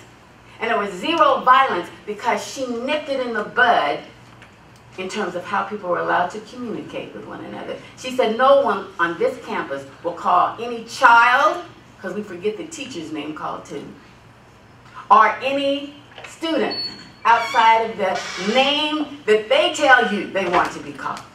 And if you do, it was treated the same way as if you had smacked them in the face. I watched young boys of all ethnicities look at this teacher and cry when they were graduating from the 6th grade. Look, it's not rocket science. It's humanity. And our challenge is to teach the truth. Don't put me in an anthropology class if I don't understand that the human family began on the part of the world that we now call Africa. And don't put me in a sociology class that talks about races when you just told me the human family is one. Are you following? You've got to be truth seekers. Know the truth, and the truth shall set you free. I don't think any teacher should walk into a classroom without having read this book. It's called The Miseducation of the Negro by Dr. Carter G. Woodson.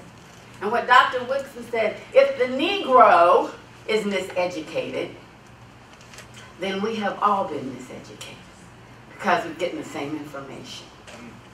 And so what I want to close by saying, I want to share when I found out I was African. And this is relevant to why ethnic studies is so important. My parents desegregated Altadena, California. I was going to school. They told me I probably wouldn't see very many black kids or children of color. Actually, they said colored kids or Negroes. And I walked into my classroom, and I was the only black child in the class. But lunchtime came, and I looked upon the campus, and I was the only black child in the school. And I was like, whoa, hope somebody talks to me. Sharon did. We went back to class, and the teacher said, we're going to talk about our ancestry and where we came from. And I'm hearing Scotch and Irish and Dutch and German and French. And I'm sitting there thinking, there's no Negro land. Where do Negroes come from? I'm 9 years old, and I have no clue. And my teacher comes up, and she puts her hands on my shoulder, and then she says, and as we all know, Starla's ancestors came from Africa. Why didn't my parents tell me that? Because they had been miseducated. Why did my great-great-great-aunt Kate not tell me that? But when I called her, she said, oh yeah, baby, my daddy was an African. She said, but that was a long time ago, and we're all mixed up. We are mixed up, we're confused. And when our children walk into classrooms, they're confused about who they are.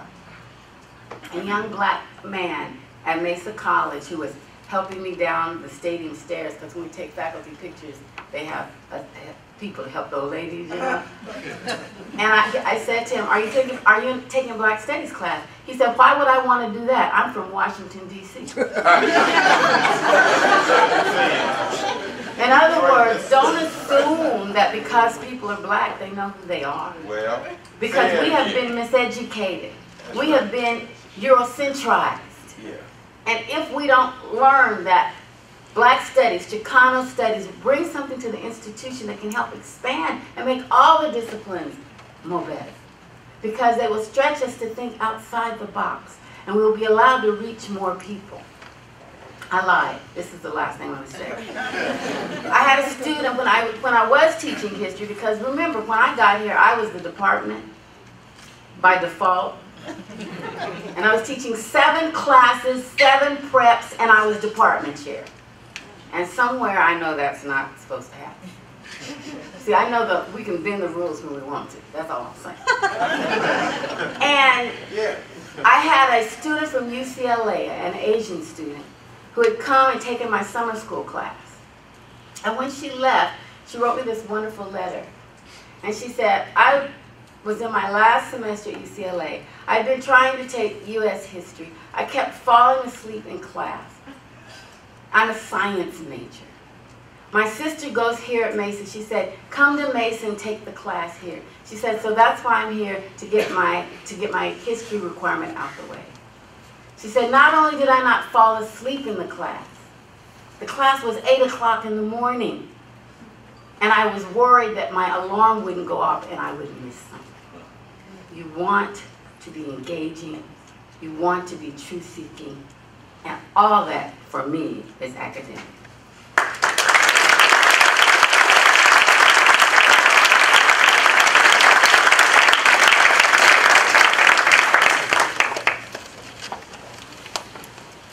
Knowing something about culture and cultural competence, anyone who organized a panel for 50 minutes with 5 people of color to talk obviously hasn't been a person of color very long.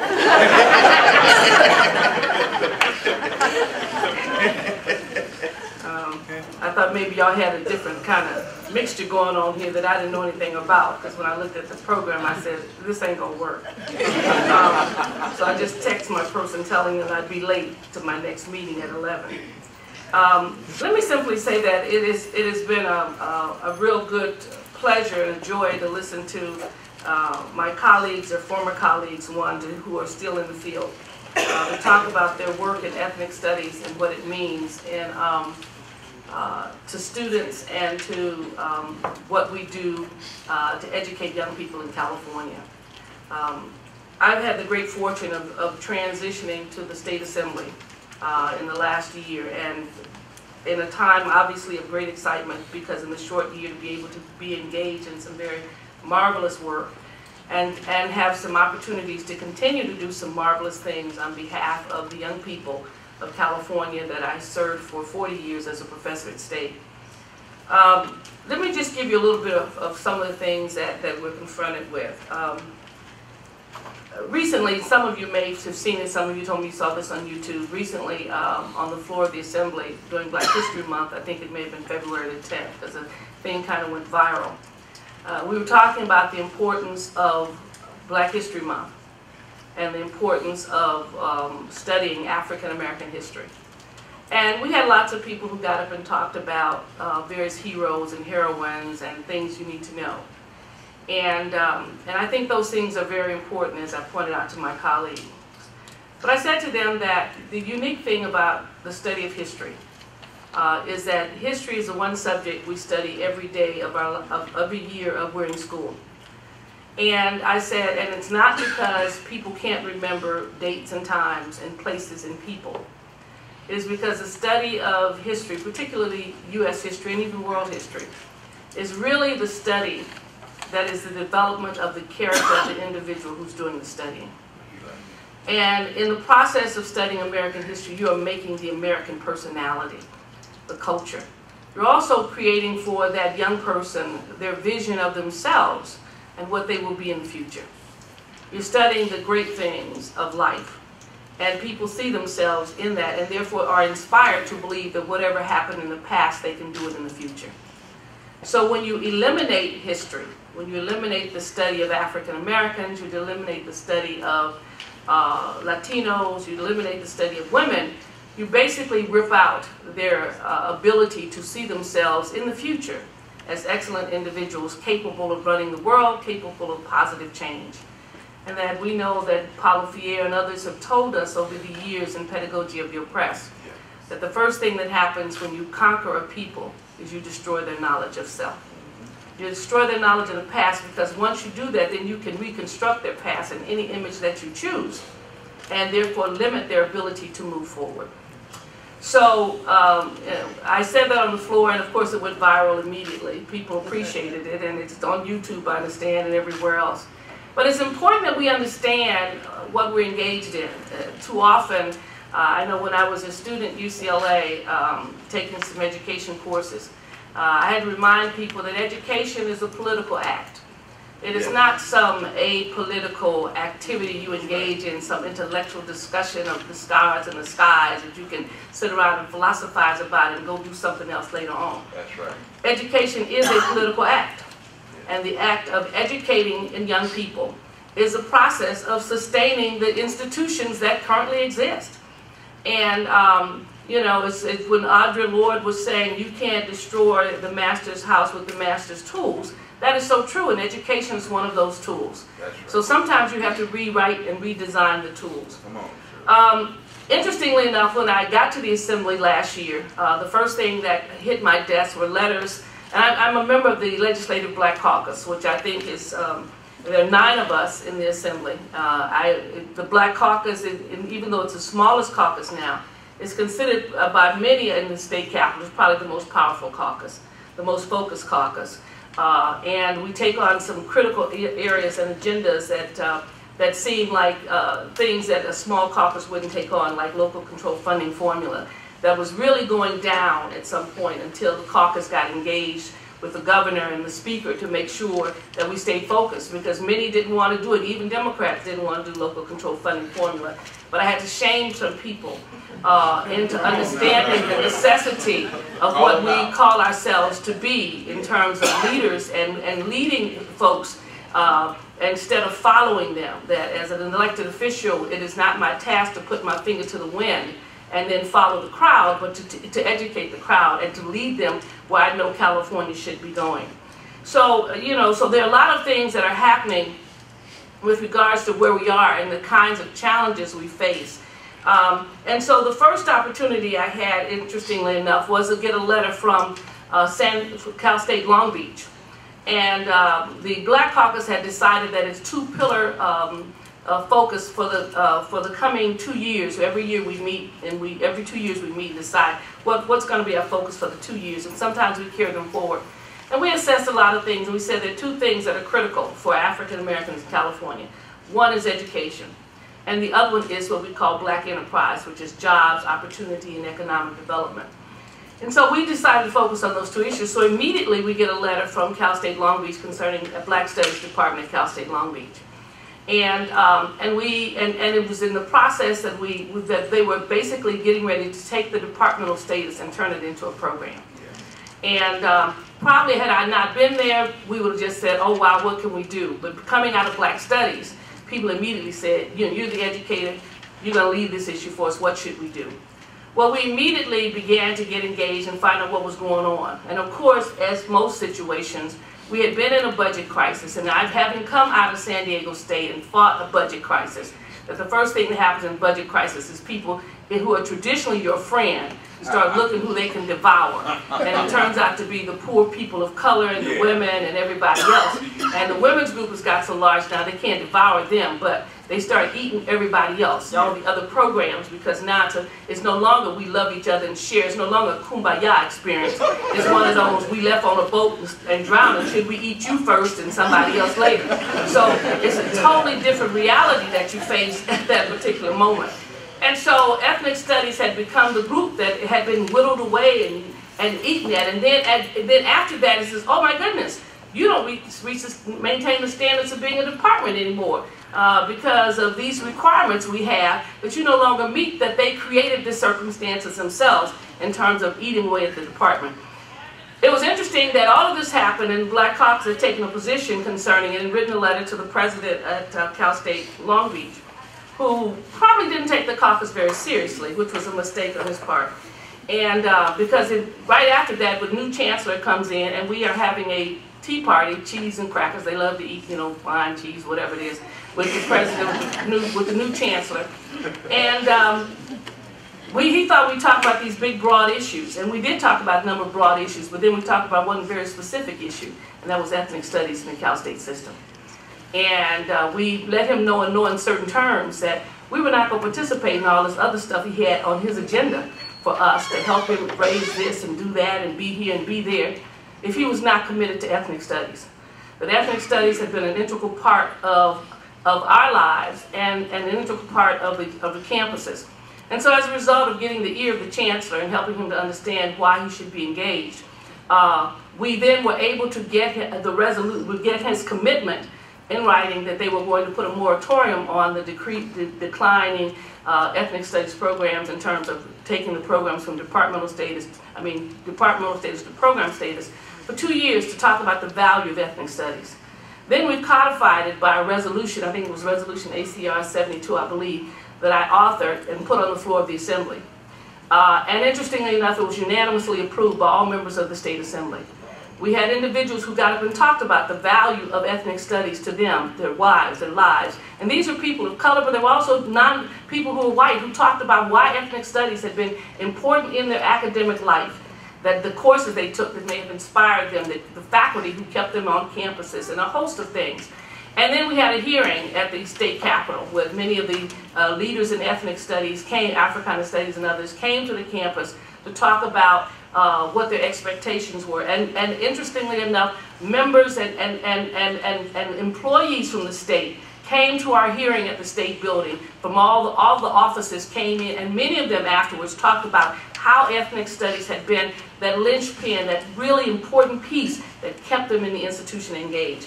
So we were able to pass a resolution and keep off, and now there is a statewide commission that's looking at ethnic studies. My position to my colleagues was California has a jewel in ethnic studies. I served for a number of years, 4 years, as president of the National Council for Black Studies. And in that time, we've often done a lot of research and study. You know, not only did we have the first ethnic studies department in terms of San Francisco State, but when you start looking across the state and looking at the state institutions, we have more ethnic studies in terms of Africana studies, Chicano studies, women's studies, more ethnic studies departments than any other state. And departments that are offering degrees and helping our students to go on to develop. And so that becomes important, and California recognizes, in the resolution, it recognizes ethnic studies as a value to California, particularly a state that's becoming more and more diverse, that this is a value, this is something, a treasure that we should keep and not something that we should ignore. It's important as we look at this particular effort that we are still in the process now, because there's a commission that's been formed, to basically continue to work to make sure that ethnic studies is an integral part. One of the things that happened when I became the first committee meeting I went to in the with the Department of Education, with our education committee, they talked about, in our higher ed committee, they talked about the fact that by 2020, maybe 2025, California will need at least 2 million more bachelor's degrees than it's currently on track to receive at this point. You know, and that's rapidly approaching. That we have to produce 2 million more bachelor's degrees than we're on track to produce. And that 2 million is to keep California functioning as a state. That the kind of retirements we're going to see, the kind of jobs that are going to be generated. In other words, if we're going to keep ourselves together economically, we have to produce these degrees, this higher level of learning for young people to be able to run California. For me, that's critical, because now we can talk about the role of ethnic studies in recruiting and retaining students, not only because it's the right thing to do, but because it saves California. And so it is an economic issue in California that we have to do this in order for California to function. I told my colleagues on the floor that I signed my last waiver that, I keep blocking on the number, but it's the immigration waiver, F something something, where we are constantly bringing in PhD immigrants to take jobs at UCSD and at Scripps and all around. Because why? Because we're not educating the children here to take the science jobs that are available. I said, I'm not going to import any more people, because you folks better figure it out and get to the point where you educate the children who live in California to run those industries and those institutions up north. because we can no longer continue to incarcerate folks. We need to basically put in place individuals who are going to work. So let me just simply close, because I know we're supposed to wrap it up at 11, that there's a lot of work to be done.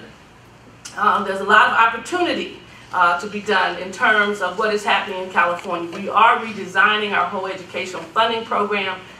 We had a press conference yesterday I was a part of for First Five, because as a part of the Health and Human Services Committee, we're looking at what do we do for children from 0 to 3, because by 3 the brain has been developed, and we're missing the opportunity to stimulate our children. So First Five has a new program called Read, Talk, and Sing, that educate parents about what they need to do to help to develop the literacy skills and the critical thinking skills of their children. But we're also looking to see what we need to do in terms of our child care programs. We're helping individuals to grow and develop. Community college will play a significant part in that, to get people prepared to deal with our children from birth until 5, because we miss a lot, because when our kids end up in kindergarten, they're already sometimes 30,000 words behind other children, and therefore the achievement gap has already begun. One of my bills is also designed to make kindergarten mandatory. People don't know you're not required to go to kindergarten in California. We think you are, but you're not. So I have a bill to make kindergarten mandatory and a bill to make kindergarten all day. You know, so that we can get to the point where we increase the standards for excellence for every child in California and begin to move forward an agenda that is a consistent agenda of excellence, but incorporating in that the individuals who we're here to serve, a very diverse population of California. Once again, thank you very much for the opportunity to serve you.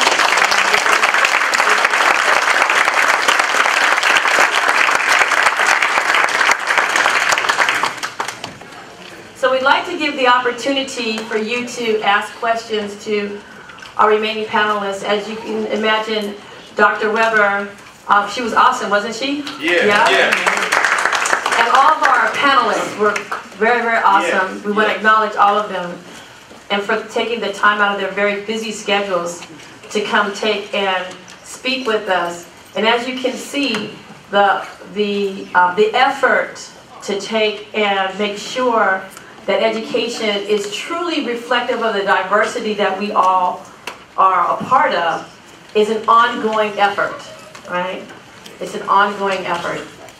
And so we would like to have the opportunity for you to ask our panelists questions in relationship to some of the things that you may have heard, or if you'd like to take and give a comment about what you feel about what you've heard today. And just know that we do have this recorded, so if you miss any portion of that, you will be able to see that in its entirety. So, but I would like to make a brief comment before I open it up for questions for our panelists. And there were some very important things that were said here today. And one of them is that the economy of California will need to take and have the ethnic community be a vital part of that development, and certainly that ethnic studies will be a catalyst for achieving that, okay? And when we talk about closing the achievement gap, that means that something that might have been traditional may not be effective for everyone. And so then the need for diversity is not just an inclusion of diverse people, as was said before, the demographics, that the whole institution has to become diverse. That means to its core, in the same way that we talk about having core curriculum, right? The other thing I want to mention briefly is this idea of culture and creative industries. That, you know, for a very long time in the 20th century, we had the Industrial Revolution. And now, in the 21st century, we are moving to what's been called, through the scholarship, the conceptual age, right? And that conceptually, beyond just knowing how to do tasks, we have to also conceptually know how to relate to the global community. And that cultural and creative industries are going to be vital to stimulating the place that America needs to be at, to be a part of the global community. And certainly ethnic studies programs can be in the avant-garde of leading our state and nation to rising back up to the place that we've heard over and over and over again that says America is not in the place it used to be, and America has changed in a lot of different ways. And then how do we take from that change and make progress to be very expansive? And the cultural creative industries in the conceptual age is one thing that's real. It's happening. It's not something that's coming forward, and certainly culture plays an important part of that. And we're not just talking about tourism. We're talking about how people are interested in cultural identities that are important to stimulating the culture so that those dollars stay here and they expand and grow. So with that being said, if you have a question, please raise your hand and we'll pass the mic to you. Cesar will pass the mic to you. And then please let us know which panelists you, or to the panel as a whole. Hey, probably. It's all right, answer. I don't think you y'all, can y'all hear me all right? Okay. Okay. Well, first of all, I want to say to you, Thekima, and Professor, I'm sorry, Lopez, my kudos go out. Sound for this, putting this on. Y'all doing an excellent job and it's timely. By the way, I'm Minister Tukufu Kalonji, and I'm a founder of Kawid African Ministry, and I'm a teacher without portfolio, and a soldier in the struggle for liberation. I think this is very key, and let me say also to one of my mentors, my first Black Studies teacher at City College in 1984 after I got out of the Navy. I was 27 years old, along with Professor Nathan Katuji, Ms. Starla Lewis, who was also a mentor for me to come back to higher learning and get my paper behind my name. So, Introduction to Black Sociology, Robert Staples' book, yes. And we've built a long-time relationship. She's been a mentor of mine. Everyone on the panel spoke to the criticalness of this and the need for Black studies and Chicano studies, which we know grows out of the struggle for liberation that in 1976, during that period of the Black Power movement, Dr. Nathan Hare, founding father of Black Studies, said, we got to take the college to the community and the community to the campus, rather. Campus to the community, community to the campus. Therefore, it's not a separation between campus and community. And so, with what's been said in the, I'm sorry, forget your name, who deals with policy issues, what would y'all, all of y'all would say, how you, to us as community members who are seeking to become professors in ethnic studies, Black studies, and community at large, and to the campus people here, how we build that bond so that we got a solid wall of both offense and defense against the powers that be that are trying to eliminate these two departments.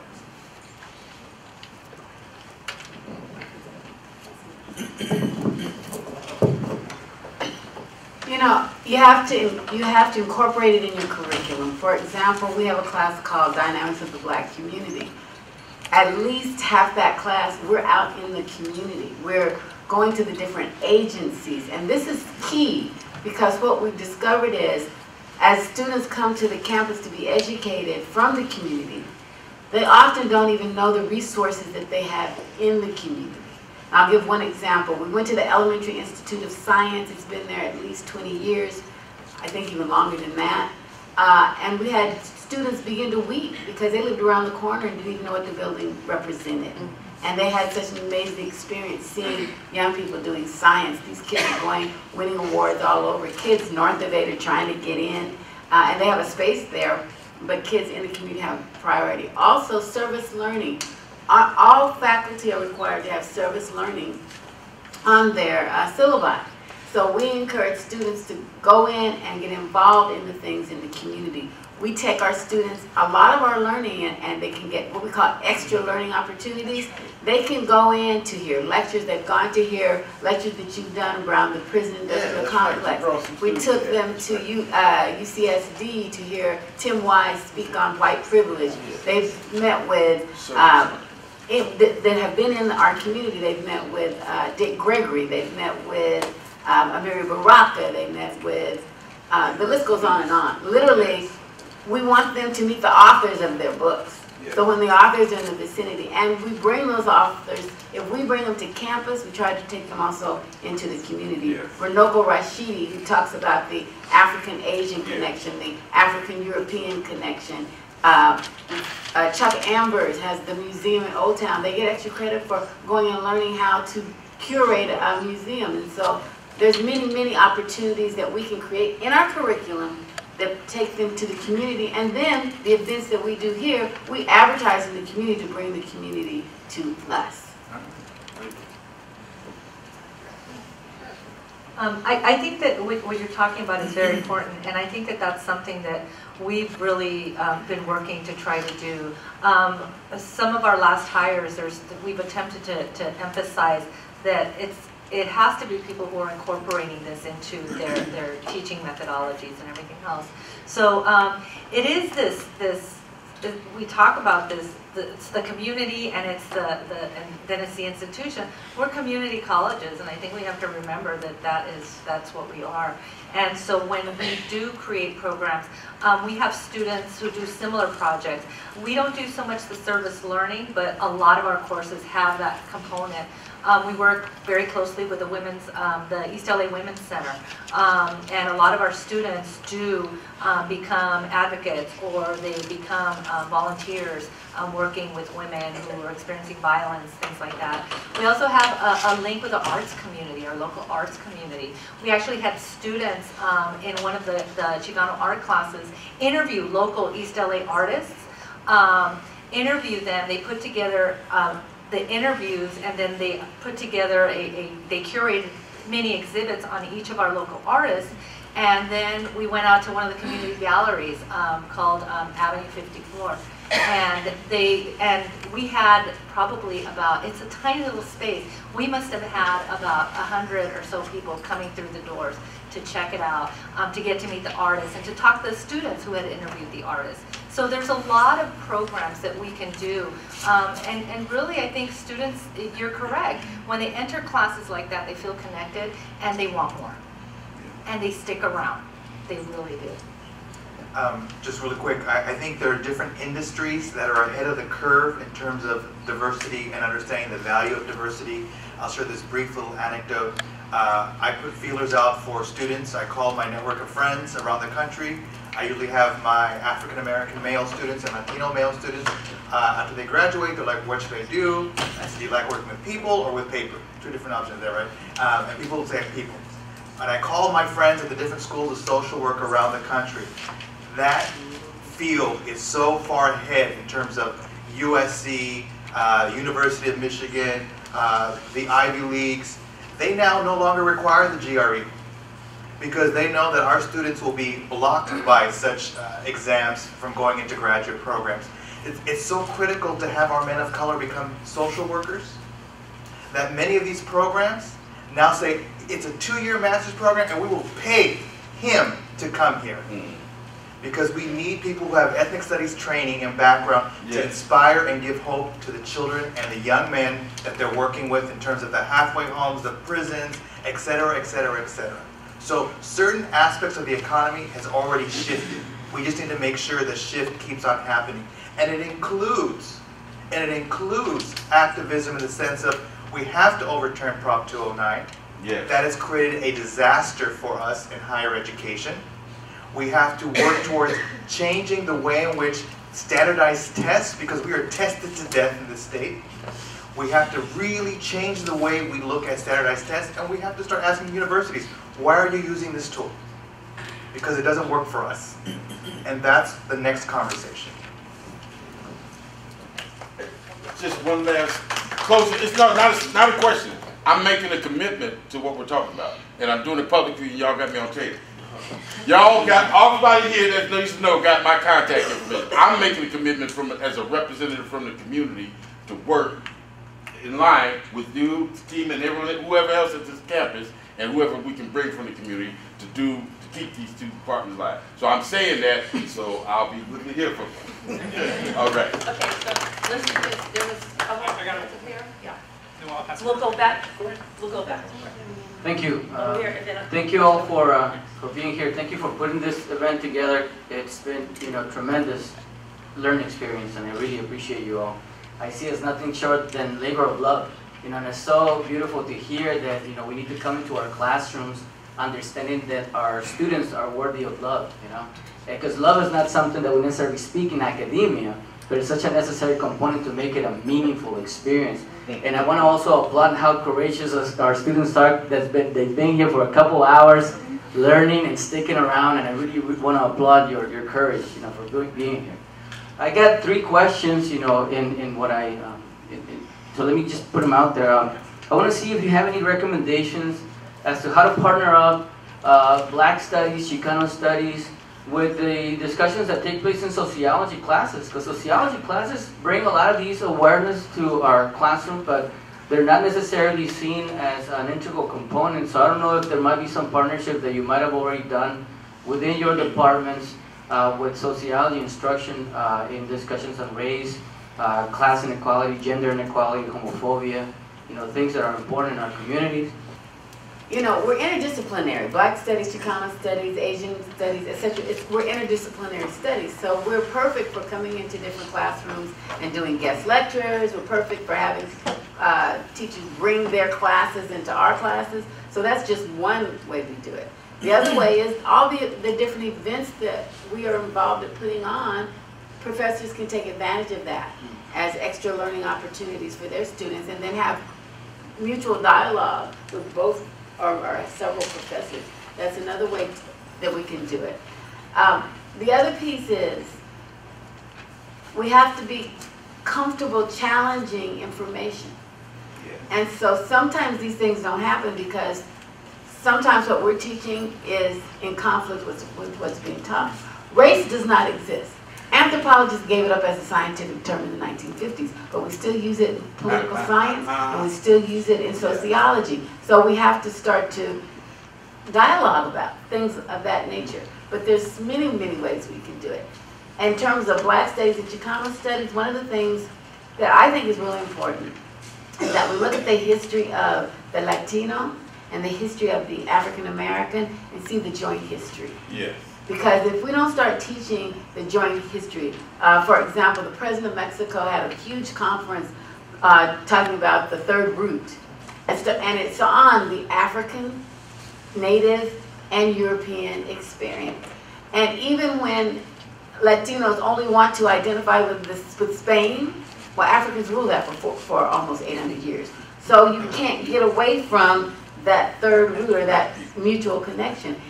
What it did for my students and my classes is it helped them see themselves in one another. What it does when you take that conversation to the community, it helps people see themselves in one another. That's right. And I think if David Alvarez had done that, he would have won.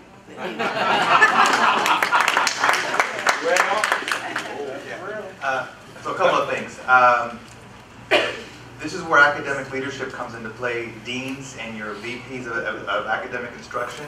One of the problems that departments do is, especially large departments, they tend to bully smaller departments, sociology, poli-sci, history. Yeah. This is where you say, no turf wars, because we all win in diversity in the curriculum. So that's one of the key issues that I see at the CCs and the community colleges, is that when we try to have these discussions, certain departments are like, well, that idea is mine, and that's ridiculous. Ideas don't belong to people, nor do they belong to departments or department chairs. So this is where we need deans and VPs to say, let's do something different.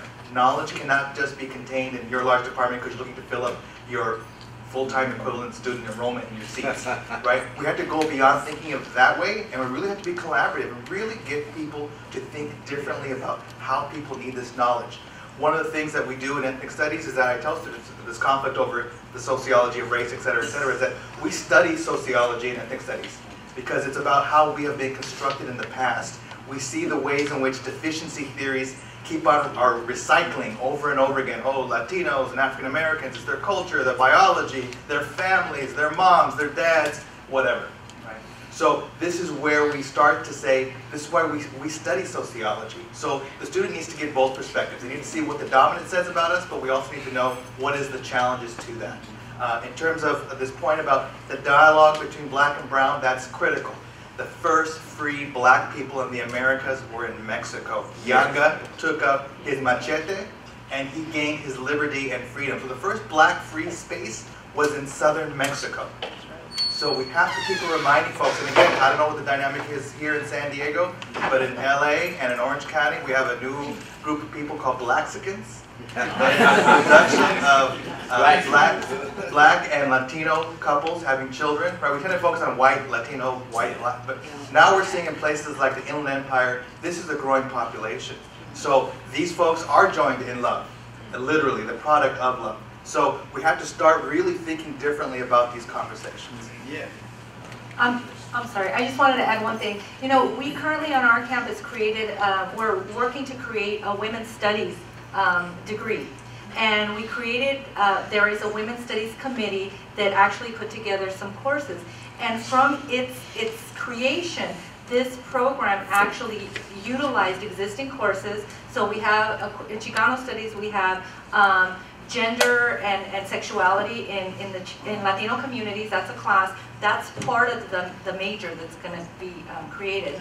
They also took our Chicanas, Latinas, and Contemporary Society class. That's part of the major. So these conversations are taking place. Fortunately for us, the creation of this new program is from its inception a collaborative. And we find that. The other thing I was going to mention is we have allies on our campus. For example, Child Development and Education on our campus sends us their students. They have faculty there who say, you're going to be working with Latino, you're going to be working with African American children as an educator in LA County. So you have to take African American studies, you have to take it.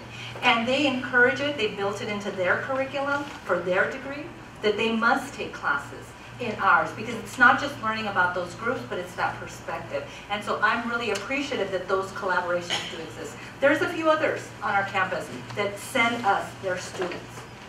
And they, I congratulate them. They are working to diversify their faculty, but at the same time, they know that what we're offering isn't just that content, but it's really that perspective, that methodology. Just real quickly, I'll just add the power of students in classes. Many times sociology students, political science students, ethnic studies students are the same students. And so to the extent that I was a poli-sci and sociology student and I had taken Black Studies and Chicano Studies classes, and I went back to those departments and said, give me credit in these departments for those coursework, because they are in fact the same liberal arts that will in fact enhance my ability to be effective in my other classwork. So there's power for students as well, to the extent that you can find allies within the deans and administrators, and actually put that out as that's how you can support me to be successful at the university, is to break away some of this territorialness that happens between some of the liberal arts. Hi, how you doing? My name is Derek Isaac, and I am an alumni of Mesa College Black Studies. My question is, I know everybody has to stay in their lane, but how are we going to the grassroots level of high school, middle school, plugging what we have into them and allowing them to flourish to get to the community college level? Thank you.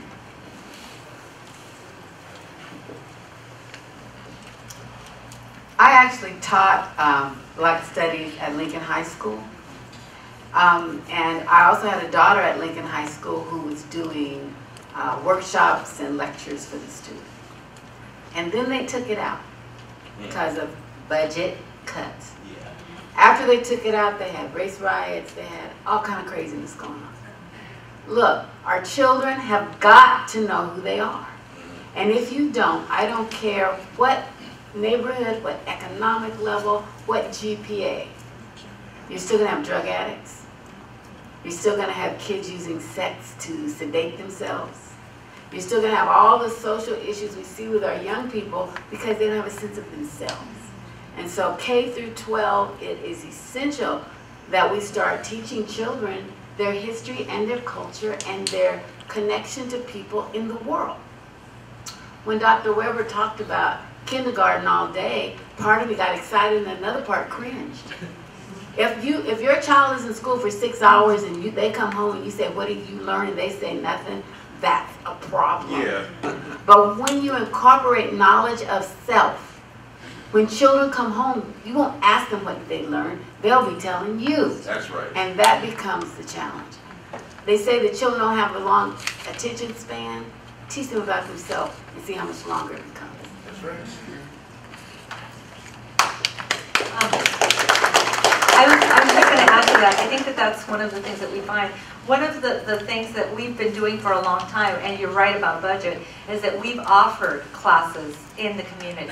So as I briefly mentioned before, we offer Chicano studies classes at the East Los Angeles Women's Center. We offer classes at the Belvedere Boys and Girls Club. We teach, and they're classes for credit. We teach classes at our local high schools.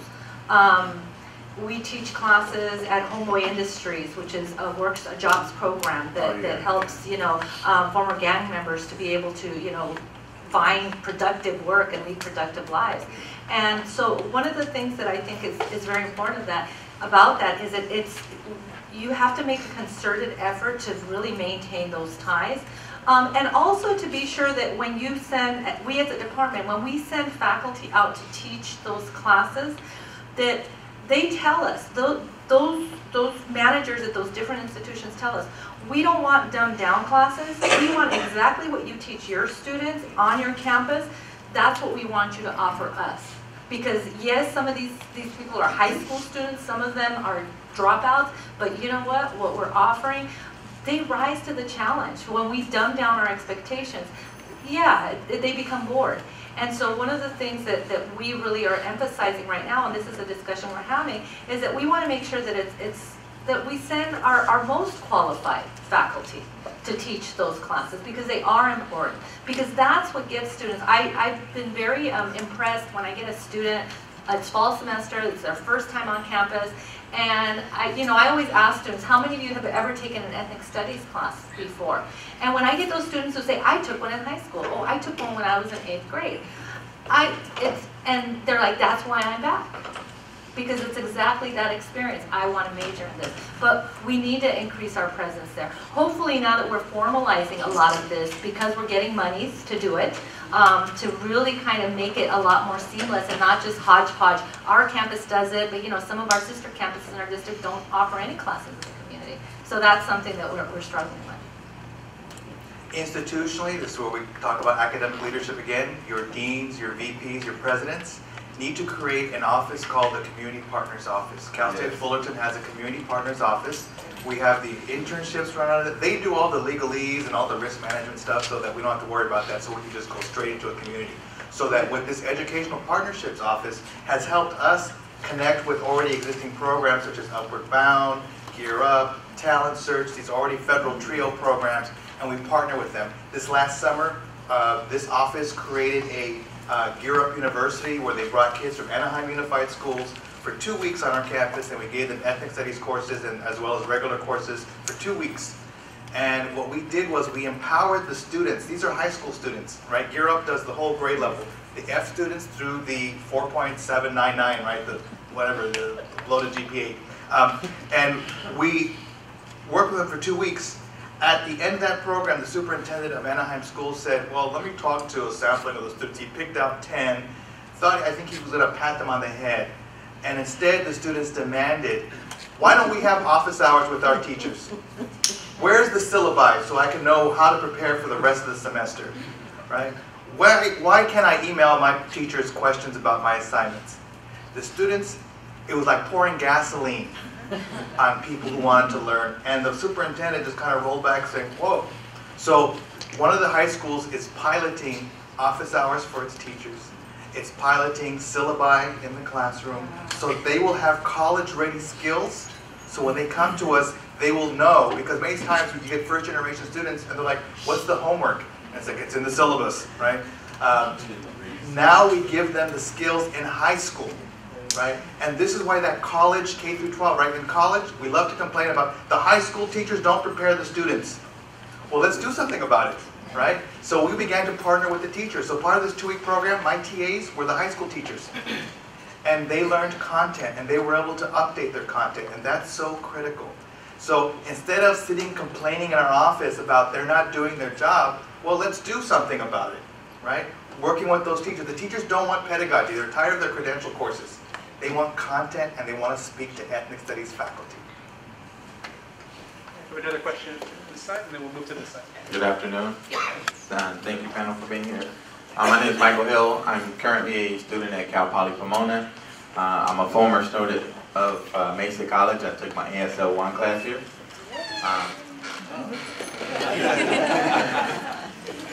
I grew up in Miami. I grew up in Miami, Florida. And in Florida, growing up, Black history meant something to us. It was very important from elementary school to middle school to high school. Black History Month was huge. There was a lot of events that we entertained in Florida. Coming to California through the Marine Corps, it seemed to be a little more diluted here in California.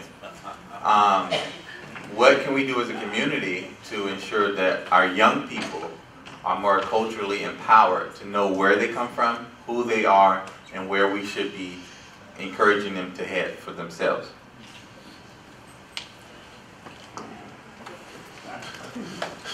All right. I've heard this. We hired a new faculty person in African American Studies who is from Florida. And one of the things she said about California culture as opposed to Southern culture is that we're more segregated here. Which I find that very interesting that a Southerner, African American, says here in Southern California and California we are more segregated. So I think that's very telling.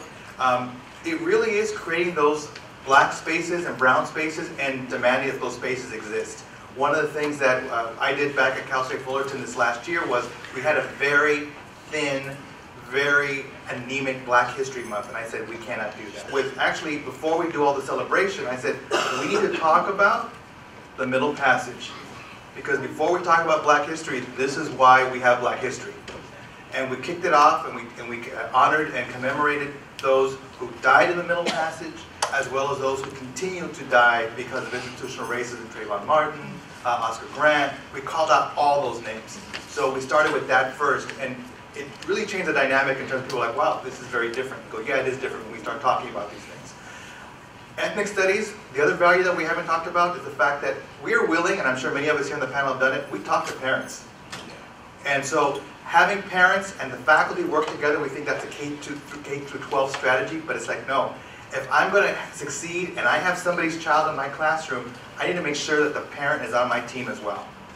And that's how we start creating these changes and really start saying, why don't we have a Black History program? One speaker is not enough, right? One program is not enough. And this is where we start making those demands. This is, again, academic leadership. The VPs, the deans need to talk to these students and say, are we doing enough for Black History Month? Right? That's a question. Are we supporting Black graduation? Are we doing the things, Black kickoff when the fall starts? We need to start doing this and bringing the parents in. We need to bring our parents or people who are our families onto campus so they can see what this is about, because the best advocate for higher education, the best advocate to keep our kids through are people who can start talking to those 9-year-olds in their family and say, guess what you're going to next over here. That's what needs to happen. That's why parents have to be included.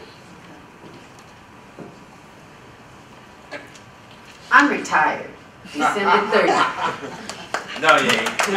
Exactly. And immediately I'm repurposed. And one of the first things that came to me to do was to curate an exhibit at the Women's Museum of California, the only women's museum in California. And what I was asked to do is an exhibit on Black women. And the exhibit is entitled Beautiful, Brilliant, and Brave, a celebration of Black women. They asked me to do it for Black History Month and Women's History Month. That's major. Because rarely in Women's History Month do we hear about women of color. The exhibit, the first night at the opening, we were hoping for 60 people. We had 110. The second night we were hoping for 150. We had over 300. Why am I sharing this with you? Because we want to know about each other, but we want to know about ourselves. And we want to be able to see our connections with one another. This exhibit has 2 faculty from Mesa College. Well, Judy Sendaya, would you please stand, because I want to acknowledge you. That's right. She started the Rites of Passage program for African American girls here in San Diego and brought some amazing people together. Our chancellor, who was also the president of Mesa College, is being honored, Constance Carroll. And then a lot of other local women. One of the things we tend to do is we keep looking for expertise outside of our area. We pay all these speakers big bucks to come in and speak for an hour. You have genius in this community. Say it one more time. And I know they always say you can't be a prophet in your own home. That's a lie. But the reality is we better start identifying some of these prophets. That's right. Because they will save our communities and they will save our children. We also need to understand that only 18 to 20% of Africans taken out of Africa ended up in the United States. The majority of Africans outside of Africa habla español or Portuguese. And if we don't start connecting globally with that consciousness and understand that every time I see a black face throughout the diaspora, I'm seeing a connection. My Afro-European brothers, my Afro-Asian brothers, my Afro-Latino brothers, we need to begin to acknowledge that. We also need to understand we have different focuses as people of color. We have been defined in myths, lies, and stereotypes. And so our academia has to be responsible for breaking those myths, those lies, and those stereotypes. I don't want to see another documentary on welfare mothers showing me black women. When women with children of every ethnicity and predominantly European American are the people on welfare. And that welfare isn't something that to be ashamed of. It wouldn't exist if we had employment. And so focus on the solutions as opposed to the issues connected to those solutions. And so we have to begin to start getting a different perspective. And then just a black face, a Latino face, an Asian face does not qualify you to teach black studies, Asian studies, Latino studies. Look, if I'm miseducated as a black PhD, I'm going to walk into a classroom and miseducate a whole room full of people. My mother used to say there's no fool like an educated fool, they're dangerous. And so part of our challenge is the perspective and connecting the head, the heart, and the culture. Because I can be black and never been around a black person before. You see, so we have to begin to look broader and we define deeper so that we can be more inclusive and so that students leave with what they came in with, a brilliant mind that is seeking the truth.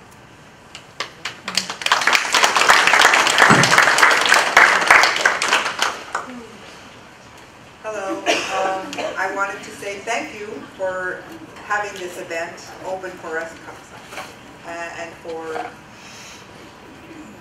sharing everything, and everything between Black and Latino and diversity. I'm a white woman, as you can see, but when I came in here for counseling, and they recommended that I take one humanities class, and I thought, I guess I'll take a Black Studies class.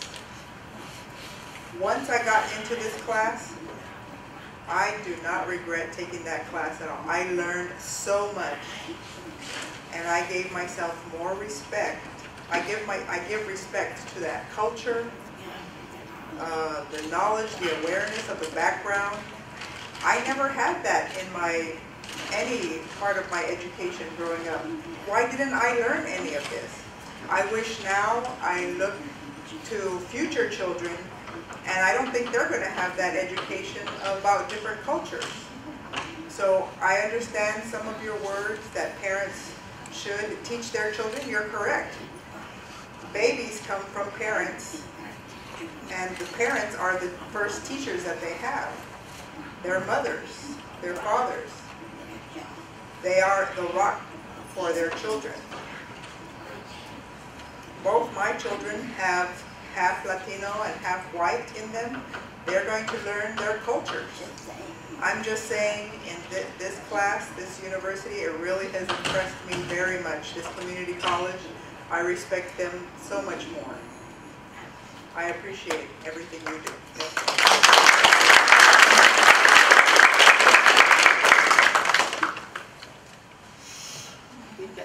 Oh, one more question. Okay. I was wondering You know, you told a story before about the guy that was helping you walk down the stairs, and when you asked him if he was taking your class, and he said, why would I take your class? I'm from Washington, D.C. That's something that I've encountered with a lot of black people. Obviously, I'm black. A lot of times people ask me, like, what do you check in the box? Do you check African American? And I don't really like being called African American because I don't really know what that means for me. It's kind of a disconnect, because when people say, like, oh, I'm Irish, or I'm Scottish, or I'm Spanish, they know where they're coming from, but I find it kind of disrespectful just to say that I'm African, because Africa isn't a country, it's a continent with a lot of different countries. Yeah. So I'm wondering, how do we bridge that gap for individuals? Because you're talking about we need to find a way for people to know who they are. But how do we do that? Because there's still going to be something that's lost within them. We can have an entire class filled with African American individuals and tell them all the great things that Africans have done, but they still don't know who they are. Because there's some point during that middle passage that it was all lost. All those papers were lost. So they have no way to say if they were part of this person's ancestry or another person's ancestry. So they're never going to know. So when they got to Massachusetts, or they got to Florida, or they got to wherever they were, they lost all that. They lost that legacy. So there's something that we as black Americans don't have. What does it mean to be black? So I'm just wondering, how do we do that? Oh, I'm so glad you asked. Yeah. I didn't know it was African when my grandmother wrapped her head the way she wrapped her head, but it was African. I didn't know it was African when my aunt healed us with the laying on of hands, but it was African. I didn't know it was African when the minister called and the congregation responded and the sister got the spirit of the Holy Ghost, but it was African. We didn't lose a thing. Exactly. What we lost was the acknowledgement of what we did. It's in our DNA. It's amazing. It's in our DNA. My mother cornrowed my sister's hair. I would ask her what she learned. She said, I just knew. In other words, look, we're taught that you have to experience things to become those things. You are born those things. And we are, and Africa, the thing I love about studying Africa, I was going to do a class called Africa's Contributions to the World, and then I discovered the world was African. You understand what I'm saying? We're all connected. We're all an African people. People say, I'm Mexican and black. No, you're Mexican and African. I'm white and black. No. Guess what? Black and white are not a space, a time, a history, a culture. They're a sociological construct. And you can acknowledge it from the sociological constructional space, but it has no meaning other than we divided people into categories and gave them these labels. Yeah. Black people were called black people only because of the color, initially. And white people weren't even called white people until white people created racism. Do you understand how deep that is? And because we don't study racism, and we don't understand where it comes from, and that it didn't always exist, which the good news is means it doesn't always have to exist, because it's simply a thought form. And for black people in our slave genes is a piece of self-rejection, because we were so brutalized under slavery. The history has still never been told. If you saw 12 years a slave, multiply that by 400 years. You understand what I'm saying? And so we begin to, what our children suffer from is not having a name. You meet a Latino, they say, I'm Mexican, I'm Cuban, I'm something. Yes. And they don't argue about it with each other. Right. The young African-American male asked Minister Farrakhan after that last shooting of the young man in Florida, Minister Farrakhan, where do black people come from? Our children are the only children in our homes with our mothers and fathers. We're not taught where we come from. And if we don't know where we came from, how are we going to find where we need to go? And so, yeah, it can be, I mean, I found out I was African by a white woman when I was 9. But I embraced it immediately because it made sense. My DNA recognized the truth in it. Now look, Africa is a Greek word. So I don't want you to get hung up on the word. I want you to get hung up on the concept that human beings have origin. And in this lifetime, we call it Africa. in this period that we're living in. I have African American students raised in predominantly white communities north of 8 who weren't able to sit in a black studies class because they couldn't get comfortable with black people, which means they weren't comfortable with themselves. Yeah. Do you understand? Well, I can't see myself in you. I just did a workshop at the museum called Womanhood, what it means to be a woman. And I have women who say, you know, I have no women friends. I want to weep for them. How do you make it? Because you are a woman. That means you got a self-issue if you have no friends who are of your own gender. You have a self-issue if you have no friends who are of your own ethnicity. Because we're all mirrors. Are you following me? The beautiful thing that happened in the workshop, because I want you to understand it's not just us needing to know us, we need to know each other.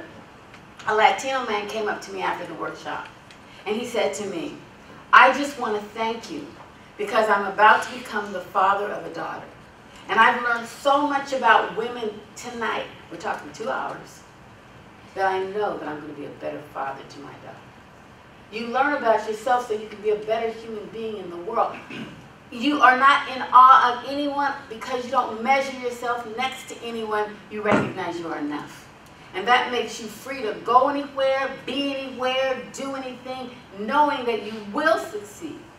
Because you're not programmed to say, well, you know, that's what white folks do, or that's what Mexicans do, or that's what, are you following? Because you see your humanity starting with your beginning, but that's, your beginning is not your end. I would be foolish to stand here and tell you I thought there wasn't a European in me. I'd be foolish to stand here and tell you I thought there wasn't a Native American in me. We are all, the human family, has been traveling and mixing for thousands upon thousands of years. There was a time there were no Mexicans. Are you following me? My daughter teaches Africa's legacy in Mexico. She says, what were Mexicans doing before Columbus came? And the answer is, there were none. Do you get that? What were Negroes doing? We weren't Negroes. And our history does not start at our lowest point. Our history starts at the cradle of civilization. Math, science, technology, languages, social organization, government, democracy. Hello. And when our children get that, then they also know that they don't have a highest point, because the zenith is possible. Are you following me? So thank you for asking that question.